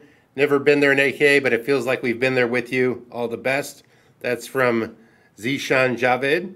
And, my pronunciation, they're probably like, Len, you butchering names up on here. So let's see. Okay, this is a question for Coach. Let's say, Coach, has Islam's training camp for RDA begun? Also, what factors is the focus point for him on the camp? Ooh, good one. I'm 100% his training camp has started. The focus obviously is going to be with Islam, not the same as Habib, because Islam's good everywhere. Where Habib was just good boxing and he got good with knees. And the last fight, Habib was starting to kick, so he was starting to get the whole, complete fighter type thing. But Islam has been the complete fighter for a while. And we are going to look more and we'll all discuss it together. And the beauty is this, okay? this is the beauty that people will understand this when I say it. When we were fighting his last fight, you know, we said we were going to stand with him. We're going to stand outside, do the matador like we did with Davi Ramos up in Abu Dhabi. We're going to fight that style because Islam's really good at that. We're going to stand with them and avoid the ground.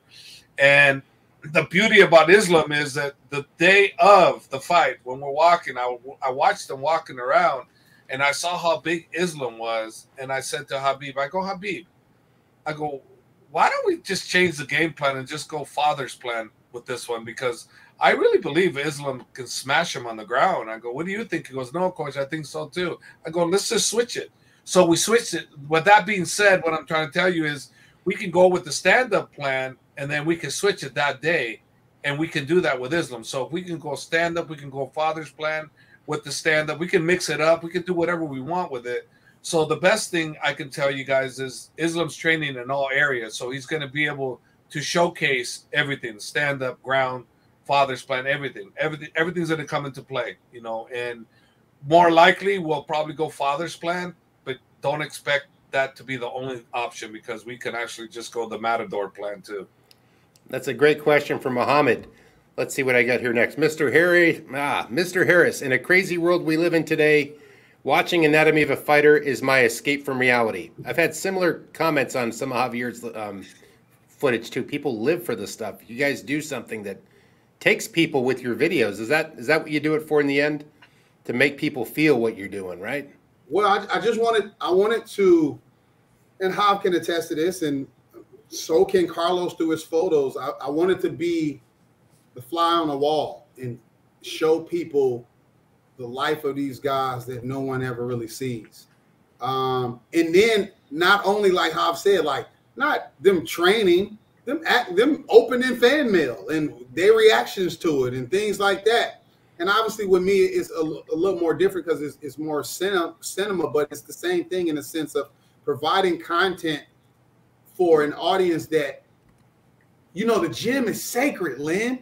No one, you don't see what goes on in the gym. This started to happen when YouTube came around, right? Right. So the fact that, listen, Henry Hoof told me this the other day where he said he had to have a talk with all his fighters about allowing cameramen in the gym because everybody got a cameraman now. So he told me, no one brings somebody in here with a camera unless we approve it. And the only person that can come in here is Will. You see what I'm saying? Because he's family. And it's the same, like that's years of bondage to where, so the fact that we've able to give fans and like fans of these fighters, not just fans of fighting, fans of these fighters specifically. Habib is not from America. He's from another country. So people from all over the world get to see what he's doing in America. Like, that's crazy, right? In the old days, he just trained, AKA, he fights and they root for him. Right. Now, Jav can tell his daily story of these guys training, or now Habib being a coach, which is, it seems like people more interested in seeing that part of Habib now. You know, it's this fascination between Habib and Jav. When they gonna lose together as a team? I'm thinking like these people are crazy. Like, you know, him and I together as a team. It's not in the plan, is it, Jav? No losing. No, when Habib and I cornering together. Yes. I don't think we've ever lost. No. Not together, not cornering together. We've lost individually, but we haven't lost together. And I can only attribute that to how great of a coach Habib is. He's an unbelievable coach. And like I said before, with time, I see him being the greatest coach of all time also. Not only is he the greatest fighter, he's also the greatest coach of all time. If his desire stays as strong as it is right now. If it doesn't, that's different. You like Phil Jackson, Jav, and then he was like Steve Kerr. Like Steve Kerr was like Phil Jackson was the coach and Steve Kerr was the player, and then all of a sudden Steve Kerr becomes a great coach. Yeah, that's Habib. That's Habib. Yeah. That's Habib. Straight up. And listen, perfection is so rare in sports. It's the only reason why it's only been one undefeated NFL team, the Miami Dolphins, right? Yeah. The reason why it's only been one team to ever lose single-digit losses in the NBA, the Warriors, right? And they still got to the title and lost to LeBron James, right? Yeah. Yeah. Like perfection is so minute, so you don't expect to ever be perfect, but you damn sure don't want to lose. And I think that's the thing. It's like you can see the passion in y'all when they be showing y'all in the corner in these fights. I'll be like, yo, the intensity, how Habib slaps the canvas every time it's a win. It's like looking like Abdul Manap, man. It's so crazy, like witness that stuff. I always have to calm those guys down. I'm always ready. My hand's always ready to go. Hey, come down, come down. You know, anytime something good happens, Habib's jumping up out of his you the calm. All those guys have to do that with every one of those guys. I'm ready. I'm already watching the fight, but I'm ready to go. Sit down, sit down, sit down. They all do it. Zubaira, Manap, Islam, Habib. There's not been one of those guys that I haven't been in the corner that don't get all excited and get out of their seat, which gets us in trouble. So I'm always have to be the calm one all the time, always, every single time. And I'm looking forward to the day when they're not doing that. But I don't know, anytime soon, it ain't gonna happen. They're crazy. Emotional, man. Very, because it's their brothers. They're literally love each other. I mean, they're like literally everything they do together. And Will knows. You've been around, Len. You've been around these guys. Yep. They're a family. They are a family. That's why when you get in trouble with one, you got in trouble with the whole pack. It isn't one of those things where you can single one out, man. They all especially if you think you can jump on Habib. Oh yeah, go ahead. DC love saying that. Listen, they gonna jump you. They'll jump you. They'll jump you. Yeah. Yeah. I remember one time DC was goofing around. And they swarmed around DC, and I kid you not, it was a joke, but I could tell if they got serious with Habib, those guys would have jumped on DC. Yeah. They would have jumped on him. And the only reason why I might be safe is because they all respect me. But if you turn on Habib, oh man, not good. I got a question for Hab. Obviously, early on in his career, it was always this Habib and his weight and will he make weight or these issues and the injuries. And I remember the stories I used to hear about AKA, like, you don't want to train there. They go so hard, they just hurt each other. Where did you start to see like the switch where the nutrition and the health, everything started to get on the even playing field? Well, what happened is it's all a bunch of bull, how all this started with Dana White calling us the Stone Age.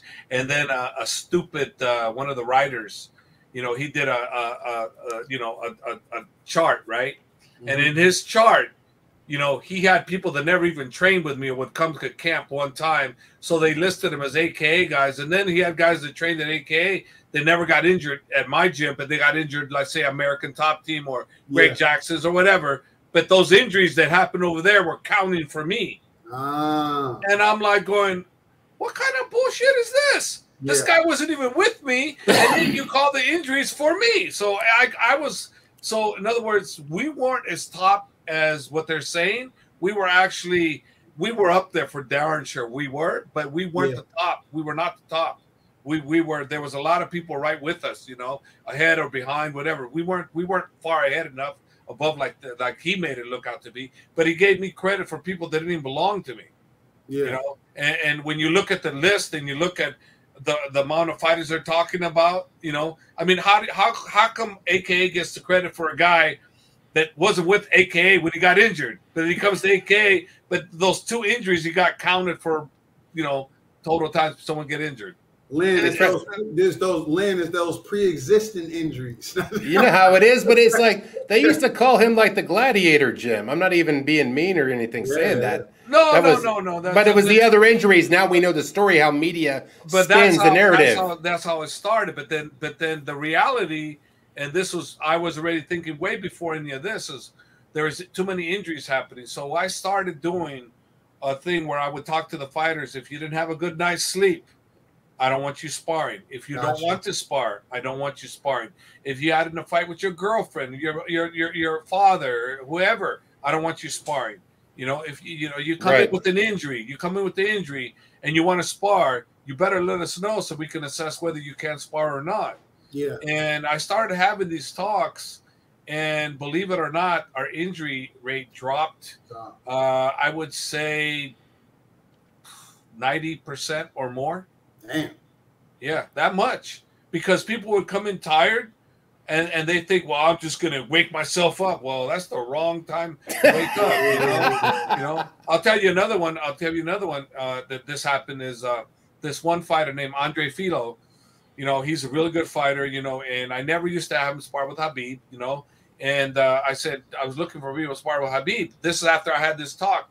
And he goes, I'm looking for a sparring partner for Habib. He goes, I want to spar. I go, okay. So I had him spar with Habib. The very first thing that happened, Habib shot in.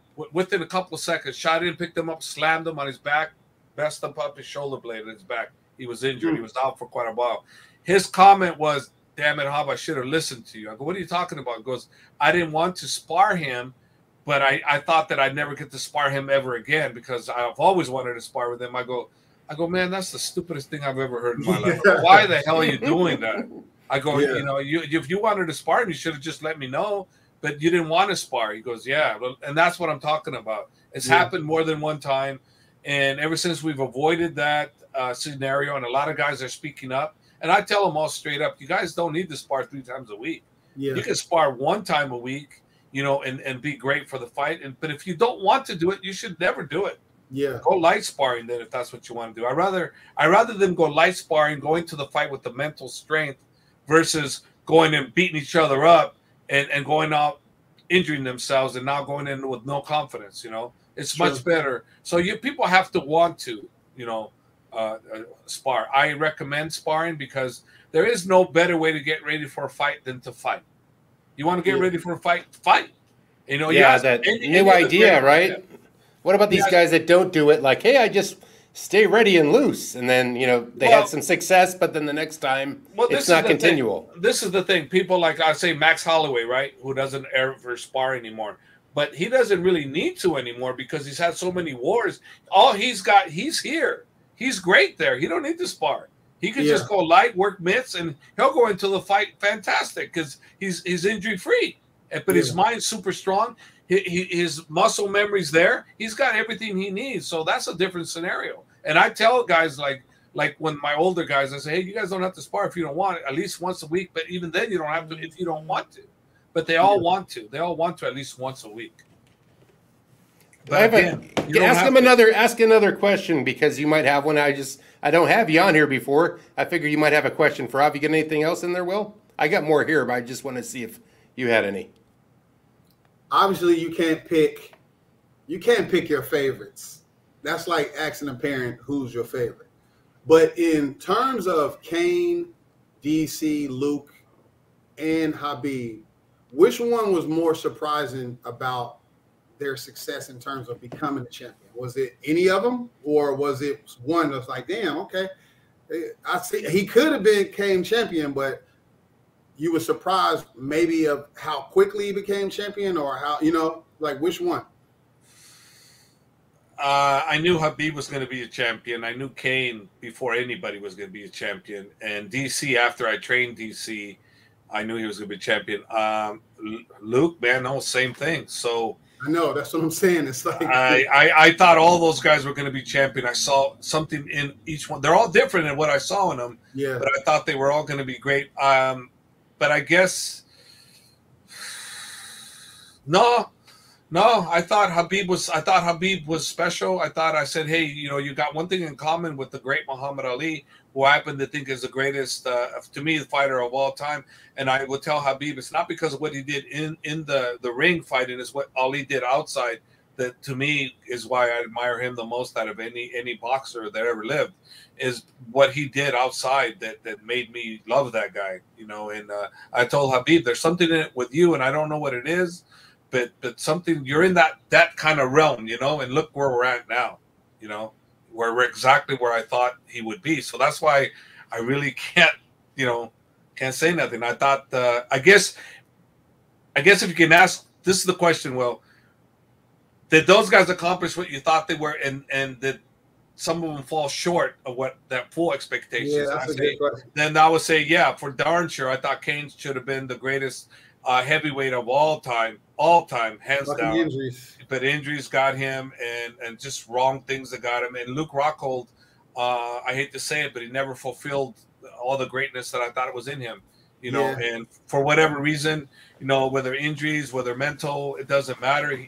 Those two didn't fulfill. But the overachiever was DC. Yeah. DC was the overachiever. He became.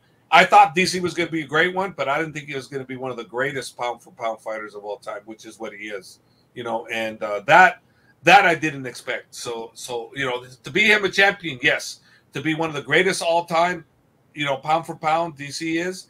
I didn't foresee that. No. I got a question for Will. Okay, this says, ask Will about Dagestan basketball. You're a basketball player, former college, headed to the pros, and you're become a real basketball player, American style. You go to Dagestan basketball. Yeah, that's interesting. It's amazing how it's gained a lot of notoriety over the last couple of years, but I've never seen no stuff like that. That was pretty crazy. Like, these guys is full-fledged, putting guys in submissions, in real submissions to like tap, just to hold somebody down. And I experienced it. I played it. I have a picture on my phone. If I can find where my knee is the size of a basketball, because it was that swollen, because they was just taking my legs out. They was taking my legs out. It's the most, and they do it before they train. Like, what was that? Well, you know that, Lynn. You watched it. Yeah, I filmed it. I just wanted his take on it. They go out of bounds. They tackle you out of bounds in the darn hard floor, and I mean, the only thing they don't do is punch. Yeah, that's it. Dubai had it custom made, though. They had the mats, right? When we were over there. But they go out of bounds. They were going out of bounds and taking each other out of bounds, taking each other down and stopping each other. It's just darn out crazy. Into the bleachers. And I'll tell you think, well, they don't know how to play basketball. Yeah, they don't know how to play basketball. But you don't know how to play Dagestan basketball either. So don't think you can, because you can't. We're all thinking we can. We really can't, because there's an art to what they were doing. So little, though. Like, it's like flies. Like, but they just grab your legs and you're done for. And it was like, they destroyed me. Yeah, we're thinking you can get violent, right? Oh, we could do that, or we'll just elbow you. But no, they're not trying to hurt you. You know, they thought Khabib said the thing he said to me after that game. He was like, "Brother, I thought you was good at basketball." we had a couple of AKA fighters challenging Khabib to basketball. He's like, Dagestan basketball. I seen Duran Wynn say that. Like, Duran, you don't look like you even know how to play basketball. Don't even try that. Like, you better stay away from that, because y'all gonna really be wrestling. That's all that's gonna happen. But I would like Duran. If I was to go back over there, I'm taking him with me, because he a wrestler. So he able to, you need mass for that game. But can he make the baskets at the same time? He's just your enforcer. He'd have to clear the way for you, and then you make the baskets, because Duran, I don't know. Khabib swears that he's Steph Curry. In that footage that I got, he probably missed 30 shots. All of them missed 30 shots. But when they make that one, they're going to find you with your phone, ain't they? They're going to find you. You got to make sure you got it. Make sure you got that make. There's another question from Drew W. Mr. Harris, pick your favorite episode or best episode, Anatomy of a Fighter, and why? What makes it special about the others? And I know that's a hard question, but I don't know if top 2 if there's not one, or top 3 if there's not one. Well, I would say the Dagestan Chronicles, obviously, because that's what I'm known for. That changed my life, essentially. But I will say that I don't know, man. I would say just now, looking back on it, it would just be seeing all these guys before they became what they were. So if I have to say what my favorite one is, I don't know. That's too hard. I got too many. I got hundreds of videos online. Like, I can't pick one specifically, It's just too hard. I get it. Greetings from Dagestan, from Sham S. I'm glad you guys are talking about my republic. That's pretty nice. So you got people from Dagestan tuning in to the guy that made them one of their favorite documentaries. That's pretty nice, man. Let's see. People were asking about Umar, but he's going through a knee recovery. Let's see. I'm looking for something here. What's his return table like, Hav? Well, the last time I saw him is when they were here for training for the LA Bellator event, and he's coming close. He's coming real close to being ready to go. So I'm thinking he might be ready December, January, February timeframe. I'm expecting that to happen. What about Abu Bakr? Him maybe same timeline. Well, we'll see what's going on with him. He's still not 100%. I got a question about Abu Bakr, because obviously he had the disappointing first fight in the UFC to his standards. What did y'all do? Because he looked so amazing on his feet, and it was rave reviews about his striking in that next fight. Like, what did y'all focus in on? Or do y'all feel like y'all had enough time with him that first fight, and he was able to prepare more for a second one? Well, me personally, I wasn't with him for that first fight. I was not with him at all. No. And I hate to say it, but I will say it. I'm his like security blanket, to be honest with you. I keep him on track. I get his confidence up there, and him and I bonded together when he's with me. He's at his best, and this last fight before he broke his nose and all the other injuries happened, he was looking so good, and people were going to see a better version of him in this next UFC fight, but unfortunately it wasn't meant to be. But he needs me, because I've been working with him mentally and for a long time, and I've been getting him to relax and feel confident in what he has, and by doing that, I take away his confidence by not letting him play with the big boys. Yeah, if you understand that concept. Yeah, he can play with the big boys, but I just go, no, don't worry, stay over here, relax, we're safe, And he's looking at me like, because he won't disrespect me, and if I tell him that, he'll stay on the sidelines. But he needs my approval, so he goes, Coach, please let me go. I go, no, it's okay, stay here, you're fine, don't worry about it. Yeah, and it eats him up, right? Because he wants to show me he can compete with the big boys, and I know he can, but I'm holding him back on purpose until he really just, pushes me to do it. Then I let him do it. Then he goes out and performs, And I've been doing that to him for 5 years now, and it's getting to the point where, he's gotten really good on his stand-up. He's gotten really good on the ground. Everywhere he's gotten really, really good. That would have been an amazing fight, him and Rodriguez. Oh yeah. That would have been amazing. Amazing fight. Yeah. It was going to be his toughest fight to date, and he was ready for the fight. And Rodriguez was going to be a tough customer. It wasn't going to be an easy fight, but he was ready for it, and it wasn't like he's going to go father's plan right off the bat. No, he could stand with Rodriguez. He could stand. That's why I was ready to see the fight. Yeah, he was standing. Yeah, he was standing with everybody over here, and really, he was beating these guys up. He got a beautiful. He got really good body shots. Yeah. He just became all around an all-around good fighter, real good fighter, and we'll see where he's at and when he can come back. But he really improved, and I will admit, out of anybody, he needed me the most. Yeah. Will and I saw the same thing. I saw him go from I don't know what's going on. All of a sudden, we see this guy throwing hands, looking like a beast, focused, nailing it every time. Because we see like video guys. Like I tell Hav knows this. We see things in 60 to 120 frames a second. Yeah. So even though we're not coaches, we notice things that a regular guy without a camera ain't looking. Better. Yeah.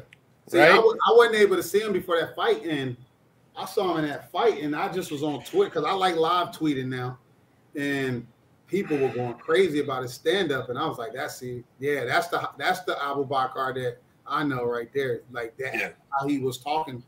So that's a good question that somebody Jay asked. I want you to ask that, Lance, so he can hear that. Yeah. Jay Lerno, Coach Javier, would you say Dagestani fighters are easier to train than regular Western fighters since they don't drink and mainly focus on training? Great question. That's a great question, and the answer is no. They're easier to train. They're easier to train because they're mentally disciplined. Had nothing to do with the drinking. Yeah. And I'm sure that has a lot to do with why some of the fighters don't train right. But there's a lot of fighters that are easy to train. It's just that their discipline, mental discipline, is such an incredible thing with my Dagestan fighters from when they're growing up. You know, they're taught that. You know, so it's the mental discipline, I think, is why, not the other. Well, this is an interesting question. There's a video of DC grappling with Abdulmanap. Who won the match? Abdul had DC in a shoulder lock before the video cut off. That was a play. That was an all play. They was not real grappling. They were just goofing around, and DC was going super light. But that's how great of a man Habib's father was, that he went in. DC attacked him. It was basically DC went in just to start attacking him, and DC's working with him. But Habib's father knew it was a play thing, so they just went with it. It was no serious type wrestling. Habib, DC. I'm sorry, DC would never respect that man, never, by doing that. So it was a playful. It was playful. It was playful. It was by far a very playful scenario. That was, it was very fun to watch. But they were playing with each other. They weren't going serious at all. Okay, and then this one right here is for Will. Are you making episodes next with Islam? Of course, we had that. This goes back to the beginning, but we're answering it at the end because we know how it goes, man. It's like I only have one camera. I'm in 20 places, but go on. Yeah, so unfortunately, the last time he was here, Ali was bugging me about why I'm not filming. But I had family stuff going on, family stuff that I had to take care of, man. I had said not too long ago, and how I know this, for the last 4 years, I've gave my life to this sport. Honestly, I've been more selfish towards that than spending time with my family. And I've been traveling all over the world, following these fighters around, yet I rarely go home. So around that time they came, I just had to go home, man. I had to be around my family, and I loved going home. I was so happy that I went home. So I had to miss these guys here, The time before that, when they were in Vegas, I understand what was going on. I talked to him about that, where I was just politics and shit that I just didn't like. Not in terms of the guys, but right, that other big conglomerate, So it'll happen. It'll happen naturally, but yeah. I get it. I get it. People want to see Islam on my channel, like it's about Islam. I get it. It's going to get millions of views. I totally get it. But if I was someone, that was only about views and attention and subscribers, I'd have been at AKA a million times. I'll just get on a plane and come to AKA. Yeah. It's not about that. It has to just be naturally. I just want it to be natural.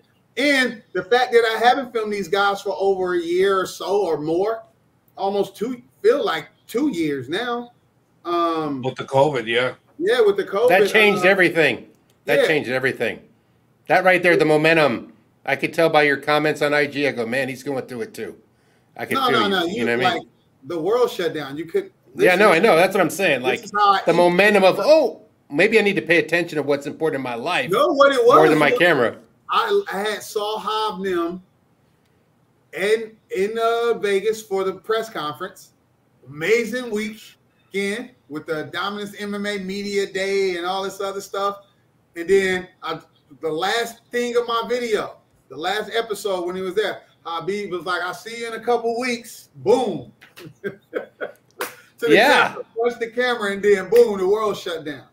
And obviously that shut down, and then obviously with Abdul Manap, and I had talked to Habib only one time leading up to the Gaethje fight, and he just was like, "Brother, I want you to come to to Dubai," and then honestly, it was like regular things, but then the UFC started changing everything. Certain number of people could go, or it was some lot of craziness that it is what it is. I'm with you on this. I'm with you. There was also a snake on the lurk over there too. There was a snake there. Yeah, the video of it. That was crazy when you had said that, because when I saw you in Vegas and I pulled out the video, like, what? It's got millions of views. How? What I didn't do anything. I re-put it up. We should give him a shout out. Nah. Someone asked me, Len, where is Carlos? Yeah, where is Carlos? Where's Carlos? We're asking you now. I saw Carlos on the 101. It looks like he was packing his fruit juice stuff, driving somewhere to make more fruit. I don't know. Carlos has businesses that he has to attend to, and unless Habib and them request his service to be here filming, he got stuff going on. Yeah, he's a businessman, and he's a very successful businessman. Yeah. So he's out there doing business that he has to do. He does come and film when Habib and them guys are here, and Brian also, he has a job, and he can only come when he can come. So right now there's nobody here. Has kids, right? A son. Yeah, he's got 2 kids, or maybe more. He got 2 boys that I know of yet. So, Brian works for the airlines or the airport, I believe, and he does his job there. When he can, he comes. And Carlos is a businessman. He owns. I don't know how many businesses Carlos owns, but he's Carlos got his hands in a lot of stuff. He's got his hands in a lot of stuff. Hey, Carlos sponsoring fighters and all types of stuff. Yeah. Carlos got a lot going on. Yeah. How do you how was your relationship getting to, I know you love him, but what was it like getting to know Carlos for you, Will? We know him, we've seen him every day, so we get like. Well, when I first met Carlos, he was annoying because he was just this big ass guy in the way at 223, taking photos and video. He was double timing.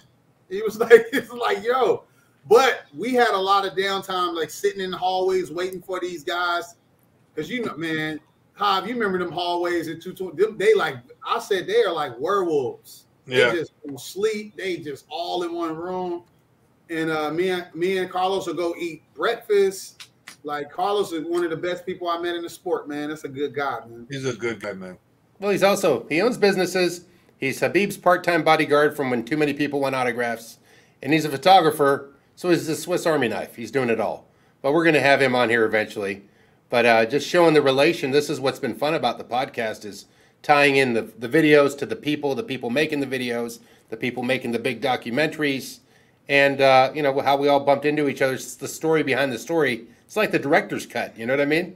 When you sit back with the people, like Javier's one of the video guys, even though he's a coach, he's like more than just a camera. He's like 3 things, 4 things, but it's pretty crazy. This podcast is the longest one we've ever done.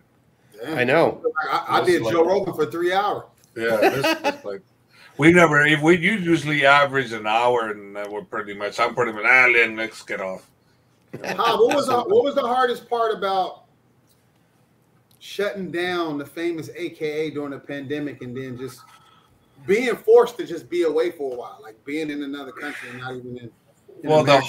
the hardest part was no income, 0 income. That was the hardest part because your rent was still due, and we didn't do the option of, paying X amount. We paid the full amount. So having no income and having to pay, basically over 30 grand a month with no income, that got pretty hairy, for a while there. It was like, darn, am I going to close? Am I not going to stay open? But I, you know what?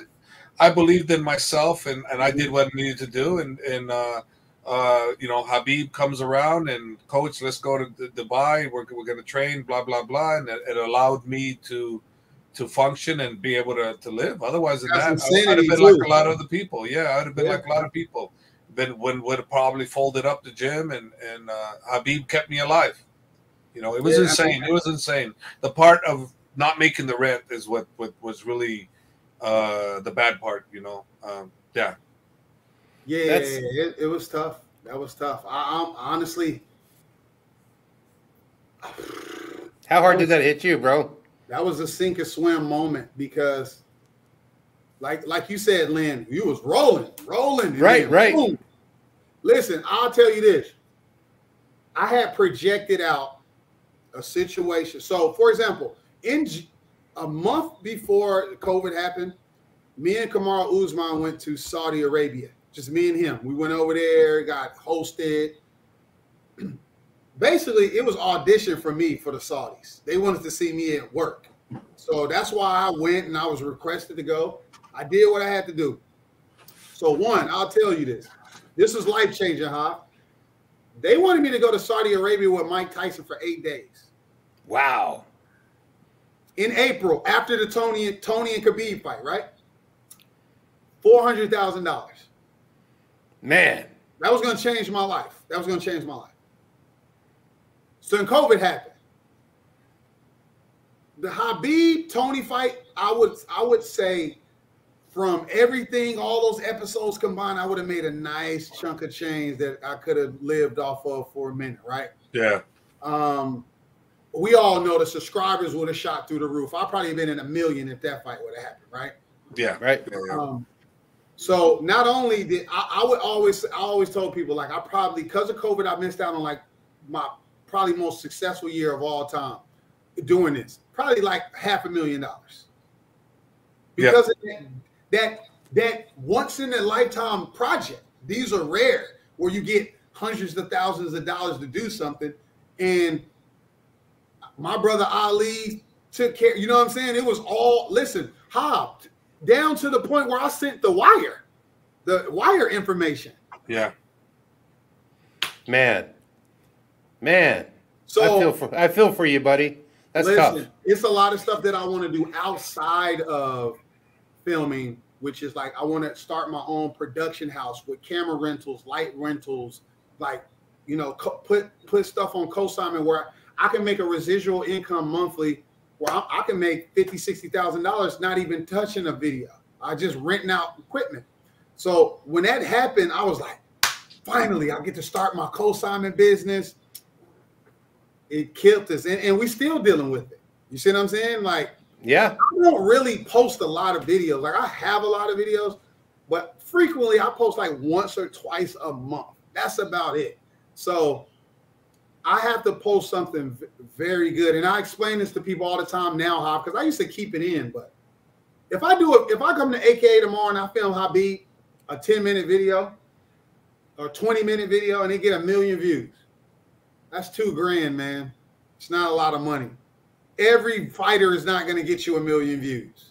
So when I do a 30-minute documentary on a fighter, I'm doing that because I'm telling the story. But 100,000 views is a lot of views. But on YouTube, it's $200 to $400. Yeah.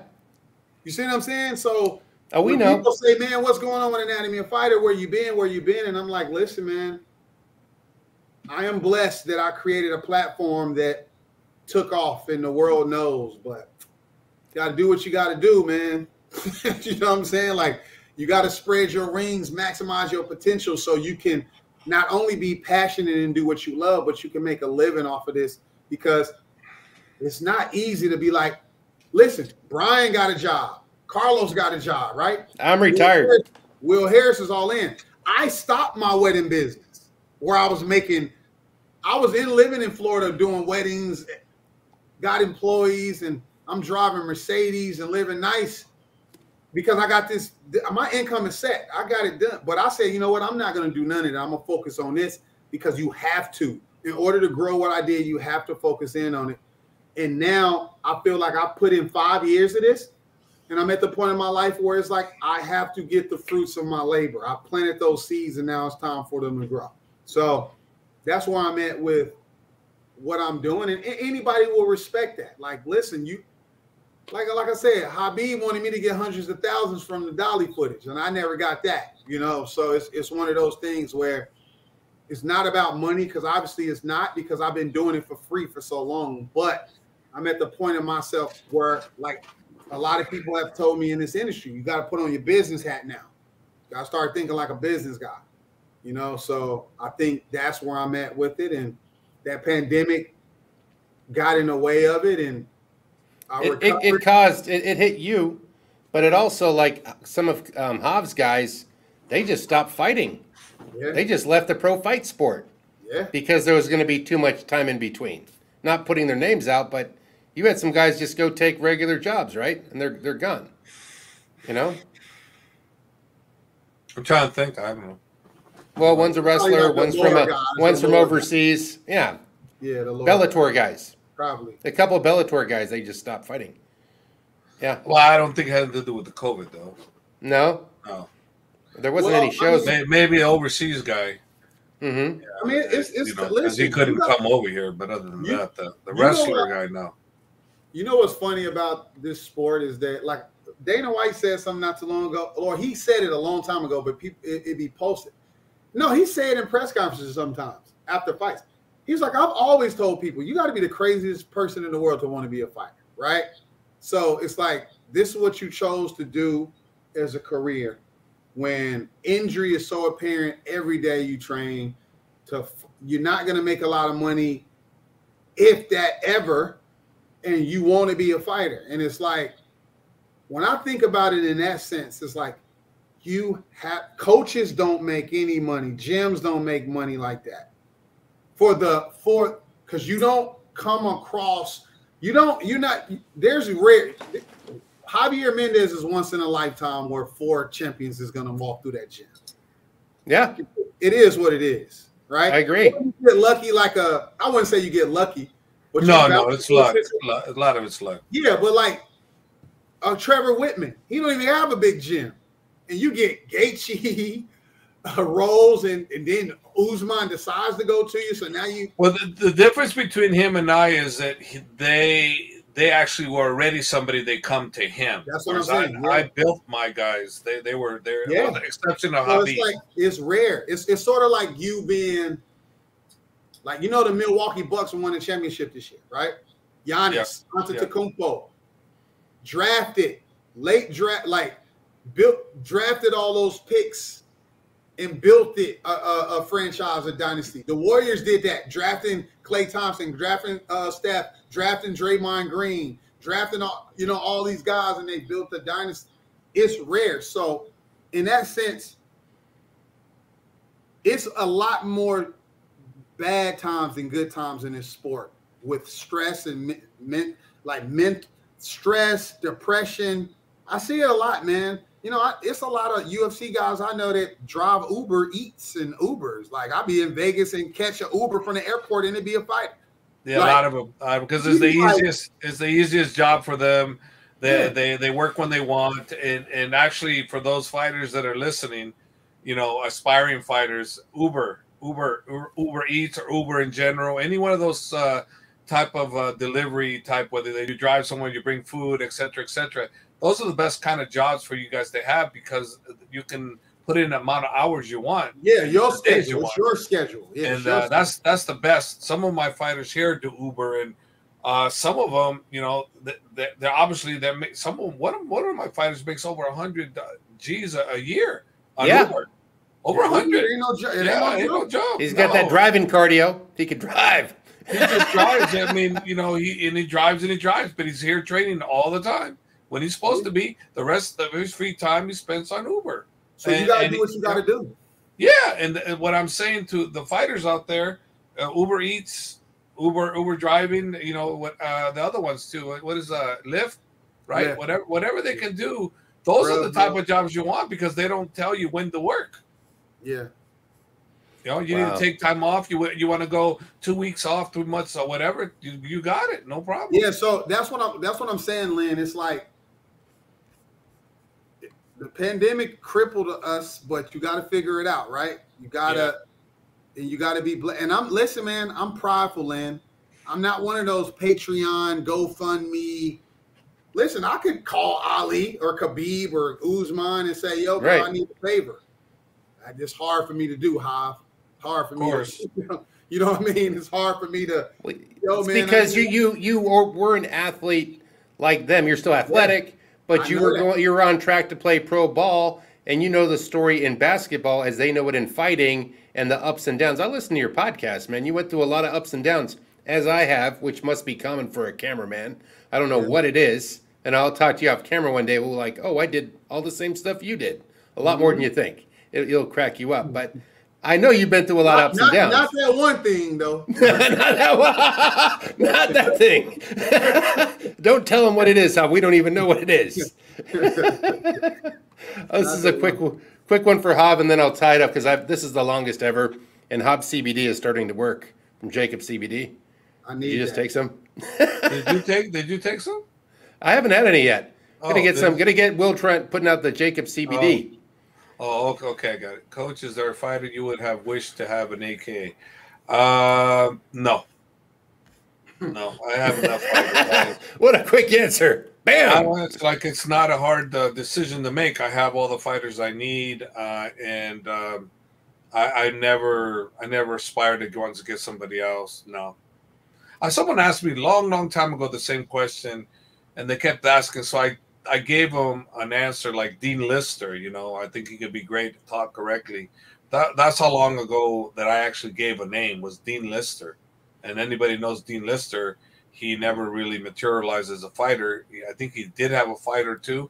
Did great in jiu-jitsu world, but he was a great jiu-jitsu guy. Yeah. But he didn't transfer over to a fighter. So he was the only one I've ever talked about, and that was over 10 years ago that question was asked, and I gave the answer. And and I only gave that answer because they kept asking, not because I really thought, I want to train the guy. I really don't care to train anybody other than the people that have come to me. There's a quick question for you, John Smith. Why aren't there more Mexican champs like Moreno? Oh, that is a good question. Yeah, right? Damn. Well, I don't know, because I mean, like from Mexico or just Latin champs in general. I guess. I guess maybe Mexico. Maybe Mexico, they're not allowed to be from other parts of South America. I don't know. Well, I mean, you got Alvarez. You've had your share. You know, Henry Cejudo. I mean, and there's enough. There's enough. It's just Kane. You know, I mean, there's enough. It's just Kane. Come on, that was all of Mexico. Mexico at heavyweight. Well, Kane was from USA. I mean, what is he talking about? Is he talking Mexican champs? Meaning Kane? Okay, so we've had more than most people, most nationalities. You got one finna fight for a title, Juliana Pena, right? Yeah, Juliana Pena, yeah. She's. I don't know if she's Mexican, but she's. I think it might be Venezuelan, maybe. Okay. But she's Latin. She's Latin, and yeah. No, I think. We get you, Jav. You were a Mexican champion. There we go. We made that easy, right? Let's see. Quick question for Will.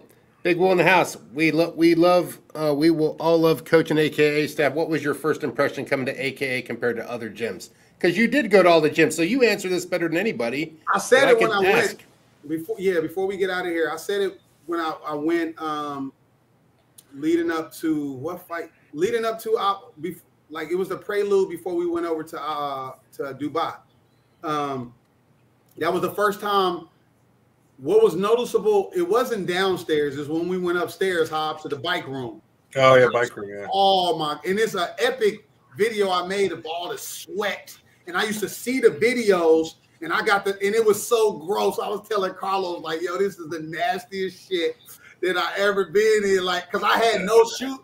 I should have had, I had socks on, and I shouldn't have had some of them ocean footies, those little rubber ocean booties. Yes, and I should have just took my socks off so I could just. It was so gross in these socks. It was so wet in there and humid, and I was like, I see why these guys. I was like, I could cut 20 pounds in 1 week in here. I just come in here and film. Yeah. I had the same experience filming in AKA. I always felt like I was getting a good sweat on. I'm just holding the camera. I like this workout. I don't have any lactic acid build up in the muscles. At AKA, it's like down the hall. It's a little workout room here. Over here, I was like, how many damn rooms is in this place? What did you think? What did you think about it? Like, what was the difference between that and other gyms? Like the style. Everybody was grinding. It was I didn't see no play. It was nobody playing. And that, you know how Habib is now. He was like, hey, let's go. Like, right? Yeah, it wasn't no joke. It was, and then you know, Ali trying to hang with the big boys. It was like funny footage, bro. He's still that way. Ali is a crazy guy. He'll put it on with anybody. But listen, he's crazy. Yeah, he is. If I tell him, hey Ali, and Kane was sparring, I go, I need you sparring Kane. He goes, okay, coach. He'll do it. Yeah, he will do it. He's not going to sit and go, I ain't sparring Kane, coach. He goes, okay. That's why he had all these surgeries, though. Yeah, he'll go. He goes, you want me to spar him, coach? I go, if I say yes, Ali will go, okay, I'll do it.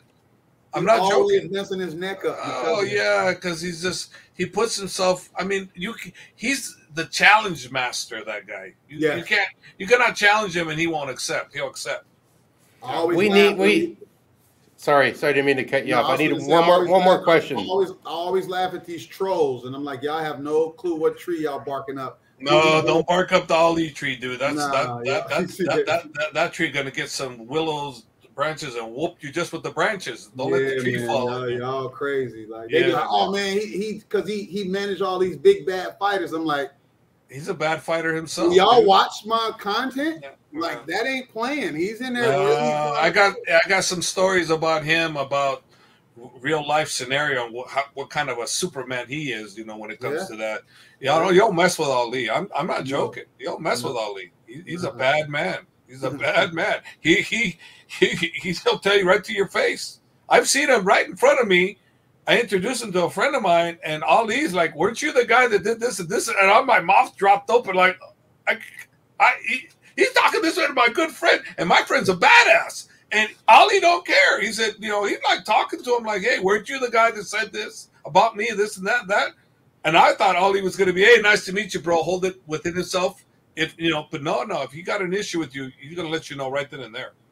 He don't care who you are. You know, one thing before we get off here that if I ever needed a favor from Javier Mendez, it might be to have you try to talk to Scott to open up and do like a day in the life, not at an event, but outside of event, because y'all be going to get coffee together. Get them together. That's the origins, bro. I might have to get Scott Coker on Anatomy of a Fighter, bro. You want that? Yeah, I'll fly out there and spend like a day with him and just get inside. I'll do that as soon as we hang up. Yeah, I think it'll be really good for him. Yeah. I think it'll be really good for you. You can follow him how simple he is. He's not one of these flamboyant promoters, and he's not flashy anywhere, man. This guy is as true in his heart as you'll get, and he's hardcore to like his friends that are his friends forever are still the guys that come around, hang around him. He's not this. I'm hanging with the uppity. Nope, he's like down below. Those are his friends. He still hangs with those guys. That's how he is. He's very interesting. I'll do that. I think it's a great idea. Yeah, I think it's great too. Yeah, I'll fly out there and just spend a day with him and just. I'll do that. I'm going to meet him on Thursday, so I'll talk to him. Just do it there. And I think you should do it. I think it'd be great. I truly believe. One thing that I will say about Bellator that I am vocal about is, like, I'll say something like, "Yo, Pitbull and Aaron McKee is fighting, but it's where the series at? Like, people should be following this in real time." I'm like, I don't know if it's it can't be a budget thing, because it ain't that much to charge Will Harris to do it. If that's the case, if y'all don't want nobody to do it, right? Yeah. This would be happening, Hav, a lot, because I get the feedback from people. They think that Anatomy of a Fighter is a produced team, so they like, we can't hire him or them, and I'm like, it's one person, but it's consistent sponsors. Yeah. They be like, I think that's a good move. I'm gonna highly suggest that to him and see what his thoughts are, because not enough people know who he is as a human being and who he is as a great promoter, because he's a great promoter, man. A lot of people don't know that, and that's because he's not out there. You're not out, and he is all of that. And I think highlighting that would be good. But this is what I would do, Hav. I would go spend a day with him. Then I would probably pick 5 to 6 fighters in Bellator and interview them and spend time with them, and then get their opinion on Scott and Bellator. Yeah. Like, it's something that I truly wanted to do, because I haven't really done anything. I've done stuff on Bellator fighters, but I'm like, bro, I watch his press conference. I'm like, man, I want to meet this guy. Yeah. It would only help, in my opinion. It would only help. Quick question for Hav. Movlid, because he's fighting. We're gonna give this out. My opinion of Movlid, and who is Dagestani and fighting the PFL. Movlid is one of our guys. I'm the head coach for him. And my opinion is his fight is coming up this week. I believe he's going to win. I believe he's going to be in the finals. And I believe against him, it's going to be the wrestler that they both beat the same last year's champion. Both both Mobley and I forgot the other guy's name, but he was the Arizona State all national champion, two division, was it two-time national champion from Arizona. You know who I'm talking about there? PFL? I can look it up. No, he's wrestling from Arizona. He's in the PFL. They both beat. Oh, I thought I was going to say Bader because he went to Arizona. No. But the little guy, the smaller guy, he was on fire for a little bit. He got into the UFC. He got cut early, and then he made. Wait, I don't know if he was in the UFC. Why did I forget his name? He's so well known. You talking about Bubba Jenkins? Bubba Jenkins. Oh yeah, Bubba Jenkins is a beast though. He's a beast. So I believe it's going to be Mobley and Bubba Jenkins. Yeah, and that's going to be a fight. And of course, I favor Mobley because I'm Mobley's coach. So I favor Mobley to win that one. But Bubba Jenkins is no joke. He's good everywhere. The way he dominated Lance Palmer this year, that's when I was like, man. And the way he dominated, Mobley did the same thing. Out wrestled him. Yeah. So now you got a situation where who's going to die? What, you're going to out wrestle me, or am I going to out wrestle you? I don't know, man. It's going to be a toss up there. So that's going to be a fight. And Mobley and Bubba Jenkins are going to be in the finals. That's my prediction. And of course, I got to take my guy because he's my guy, and I never vote against my guy. Yeah. But in all actuality, I think Mobley's got a great chance to become the PFL champion this year. He's a beast. Lynn, last thing, I gotta have him answer this. Good, because people are gonna watch this, and it's gonna grow over time. Why is there no female fighters at AKA? That's actually a good question. There has been some, and they just don't come here. They just don't come here. I mean, they really do. They don't come here. We have a couple, but we don't really have a consistency. Heck, let's put it this way. Misha Tate came to us way back in like 2007 or 8 when she was barely beginning. She was in like Strike Force. She was in Strike Force. Right. She came. One of my coaches, Jesse Grego, befriended her, brought her over to the gym. She didn't last too long with us, no, I don't know. I welcome women for darn sure. I 100% enjoy watching women fights. They're entertaining as hell. Women fighters to me as a whole, as a whole, they give their heart outs more than the men do as a whole. I'm not talking about all the men. I'm talking about if you're talking percentage wise. I've yet to see a woman go out there and not give it her best. They all give it their best. That was a good one. That was awesome to have you on the Javier Mendez podcast. Like and subscribe. Follow Big Will over. Follow y'all. Get this. Follow him. Follow me. Get this channel. Get y'all plaque. Y'all deserve y'all 100K plaque. Man. We're working for it, man. And you've showed the roadmap for it. We've seen what you could do. I've learned that I want to do the podcast. I moved out of state. I'm no longer there. I used to live there. Where you at? I'm in North Carolina. All right. I was going to say, I don't know if you want to give up your location. North Carolina. I'm over. I had to move by the beach, the affordable beach. 32 years of California can beat a camera guy up. So, I do miss Javier. I do miss being in the gym with him and having lunch with him every day. And it's like the podcast thing it's growing. It's getting more momentum. People are finding it, and it's like it's the future of content, though. That's where everybody going.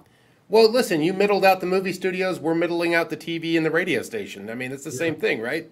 And then you're a great guest to have. I'm sure this thing's going to do some pretty good numbers. People will be interested.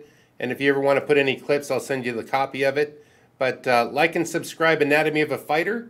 I mean, he has so many followers, he might not notice if somebody's new. Maybe you will. You stopped watching when you hit a certain number. What number do you stop watching the channel grow? Is there a number? I want to know because I'm not there yet. When I first started this, I had friends that were YouTubers, and I found out about the 100,000 plaque. That's all I wanted to get. You can get a plaque for 100K? I got 100K.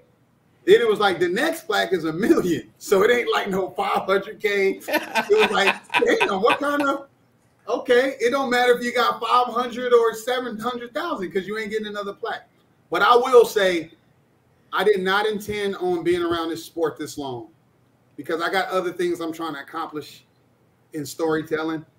I would probably say once I get to 1 million, I'm gonna probably taper off on being around a sport, to be honest. Yeah. I will always do something with fighting because think about it, Hav and Lynn. I built a platform. If I posted 3 videos a year, it's just adding to the platform. Right. I do documentaries. I don't just do videos. I do docs. But that's the beauty of your platform is when you do the documentary, you already built this platform. When you get to 1 million, I mean, gosh, you know, what better way to advertise your documentary than on your own platform? Yeah, you know, that's and that's why you can't give it up when you're at where you're at right now. Yeah. You'd be foolish to give up that because you're throwing money away. You know, you're throwing money 100%. Away.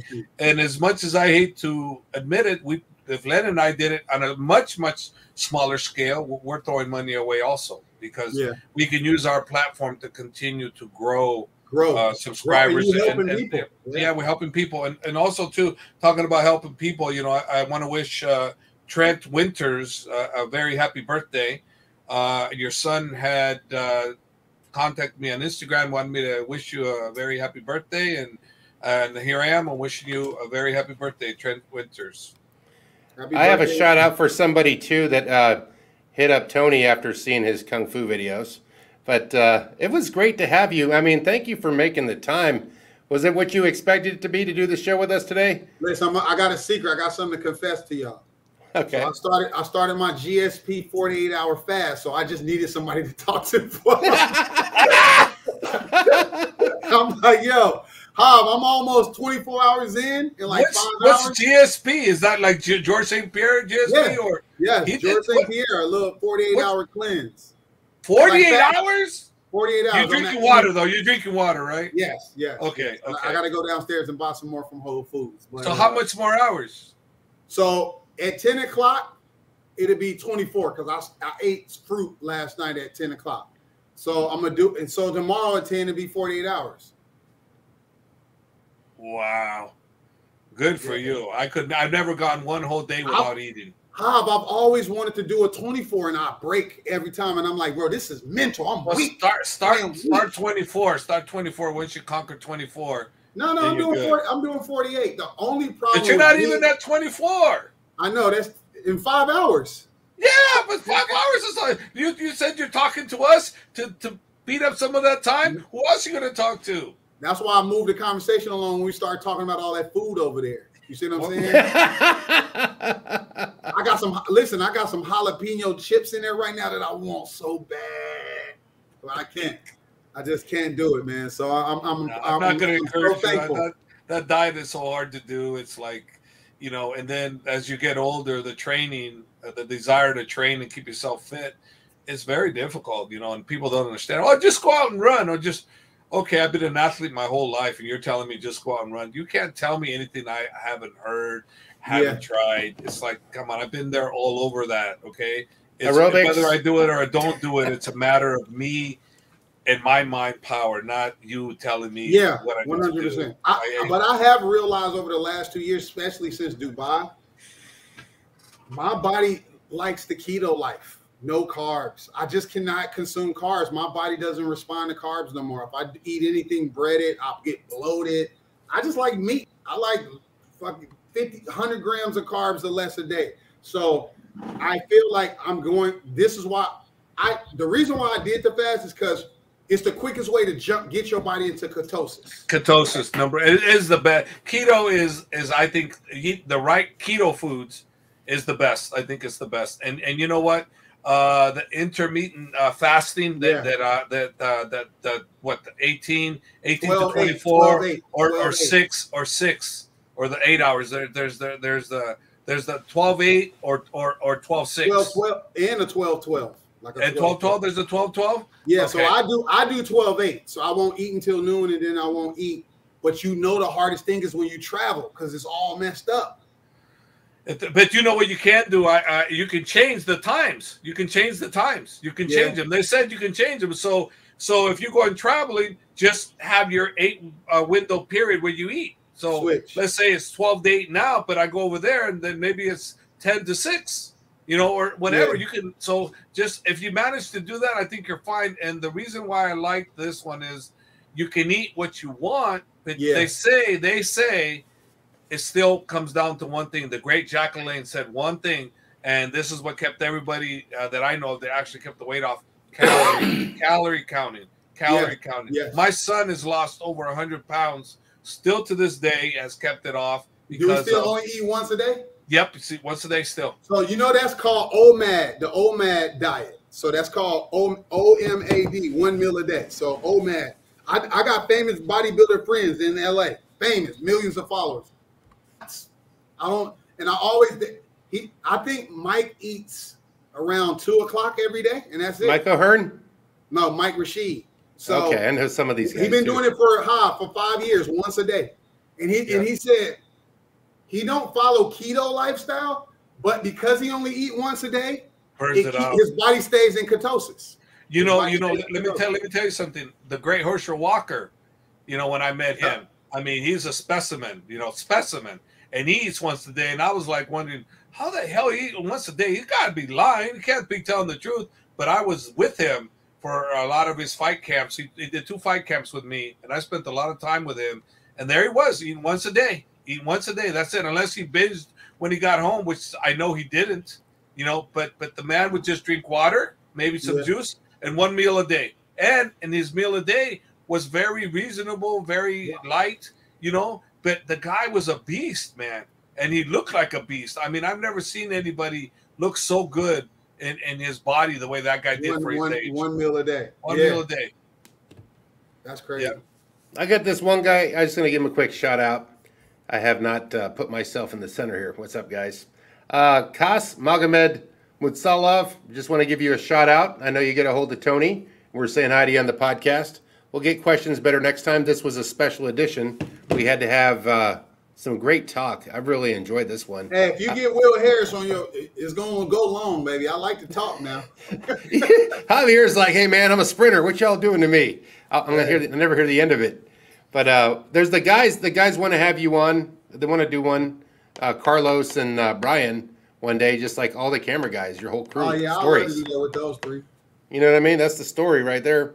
And Hav, we get some fan questions in there. You're ready to take a trip? You're heading out this weekend or something overseas? Sunday to Dubai and then Abu Dhabi for the fights where Mo Alarak is fighting, and at the UAE Warriors with Fahd Darwish and the great one Abdumanan. He's the greatest host. That guy, unbelievable boss. And I'm looking to spend time with Fahd and his family, and watch a great show. What I call the best show in the Middle East, UAE Warriors. It's incredible. Yeah, man. That's something that I want to do one day too. Yeah, they're incredible. They just do an incredible show. So I'll be doing that. Then I go to Dagestan on September 9th to be with Habib and the whole team. And then I know the majority of the team that are the TV fighters, but I don't know the whole team. So from the video I saw the other day, there's about 60 of them. So I'm assuming just because I saw about 60, there's probably 100-something more fighters I don't know. Habib's breeding the next generation and the generation to come. So he's going to have continuous champs coming out of Eagles MMA over there in Dagestan. He's messing with our little hard drives in our head to remember everybody's name. We're like, give me the cheat sheet, Can't be a pro.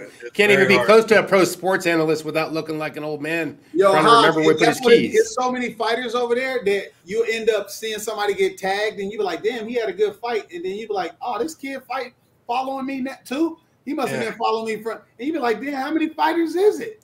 There's so many, man. So many. It's just crazy. It's just they're just unbelievable. Then we got October 23rd, Moscow, with Bellator event with Fedor as the main event. And so we got there. Then we go to Islam's fight. We go to Islam's fight on Abu Dhabi UFC, and Islam, Zubaira, and Tahir. So I got 3 guys getting ready for that. So I'll be getting them ready for their fight there, and then that's it for now. Man, we have almost stopped the podcast 3 times. Follow Will Harris. Coach is like, now you're reamped. You went in and now you're coming back up. But we got to get out, man. Have a safe trip. Let us get out. Then let's let Will suffer. He needs to suffer if he's going to that 10 o'clock. Then the next 5 hours, he's got to be thinking about what he got to do next.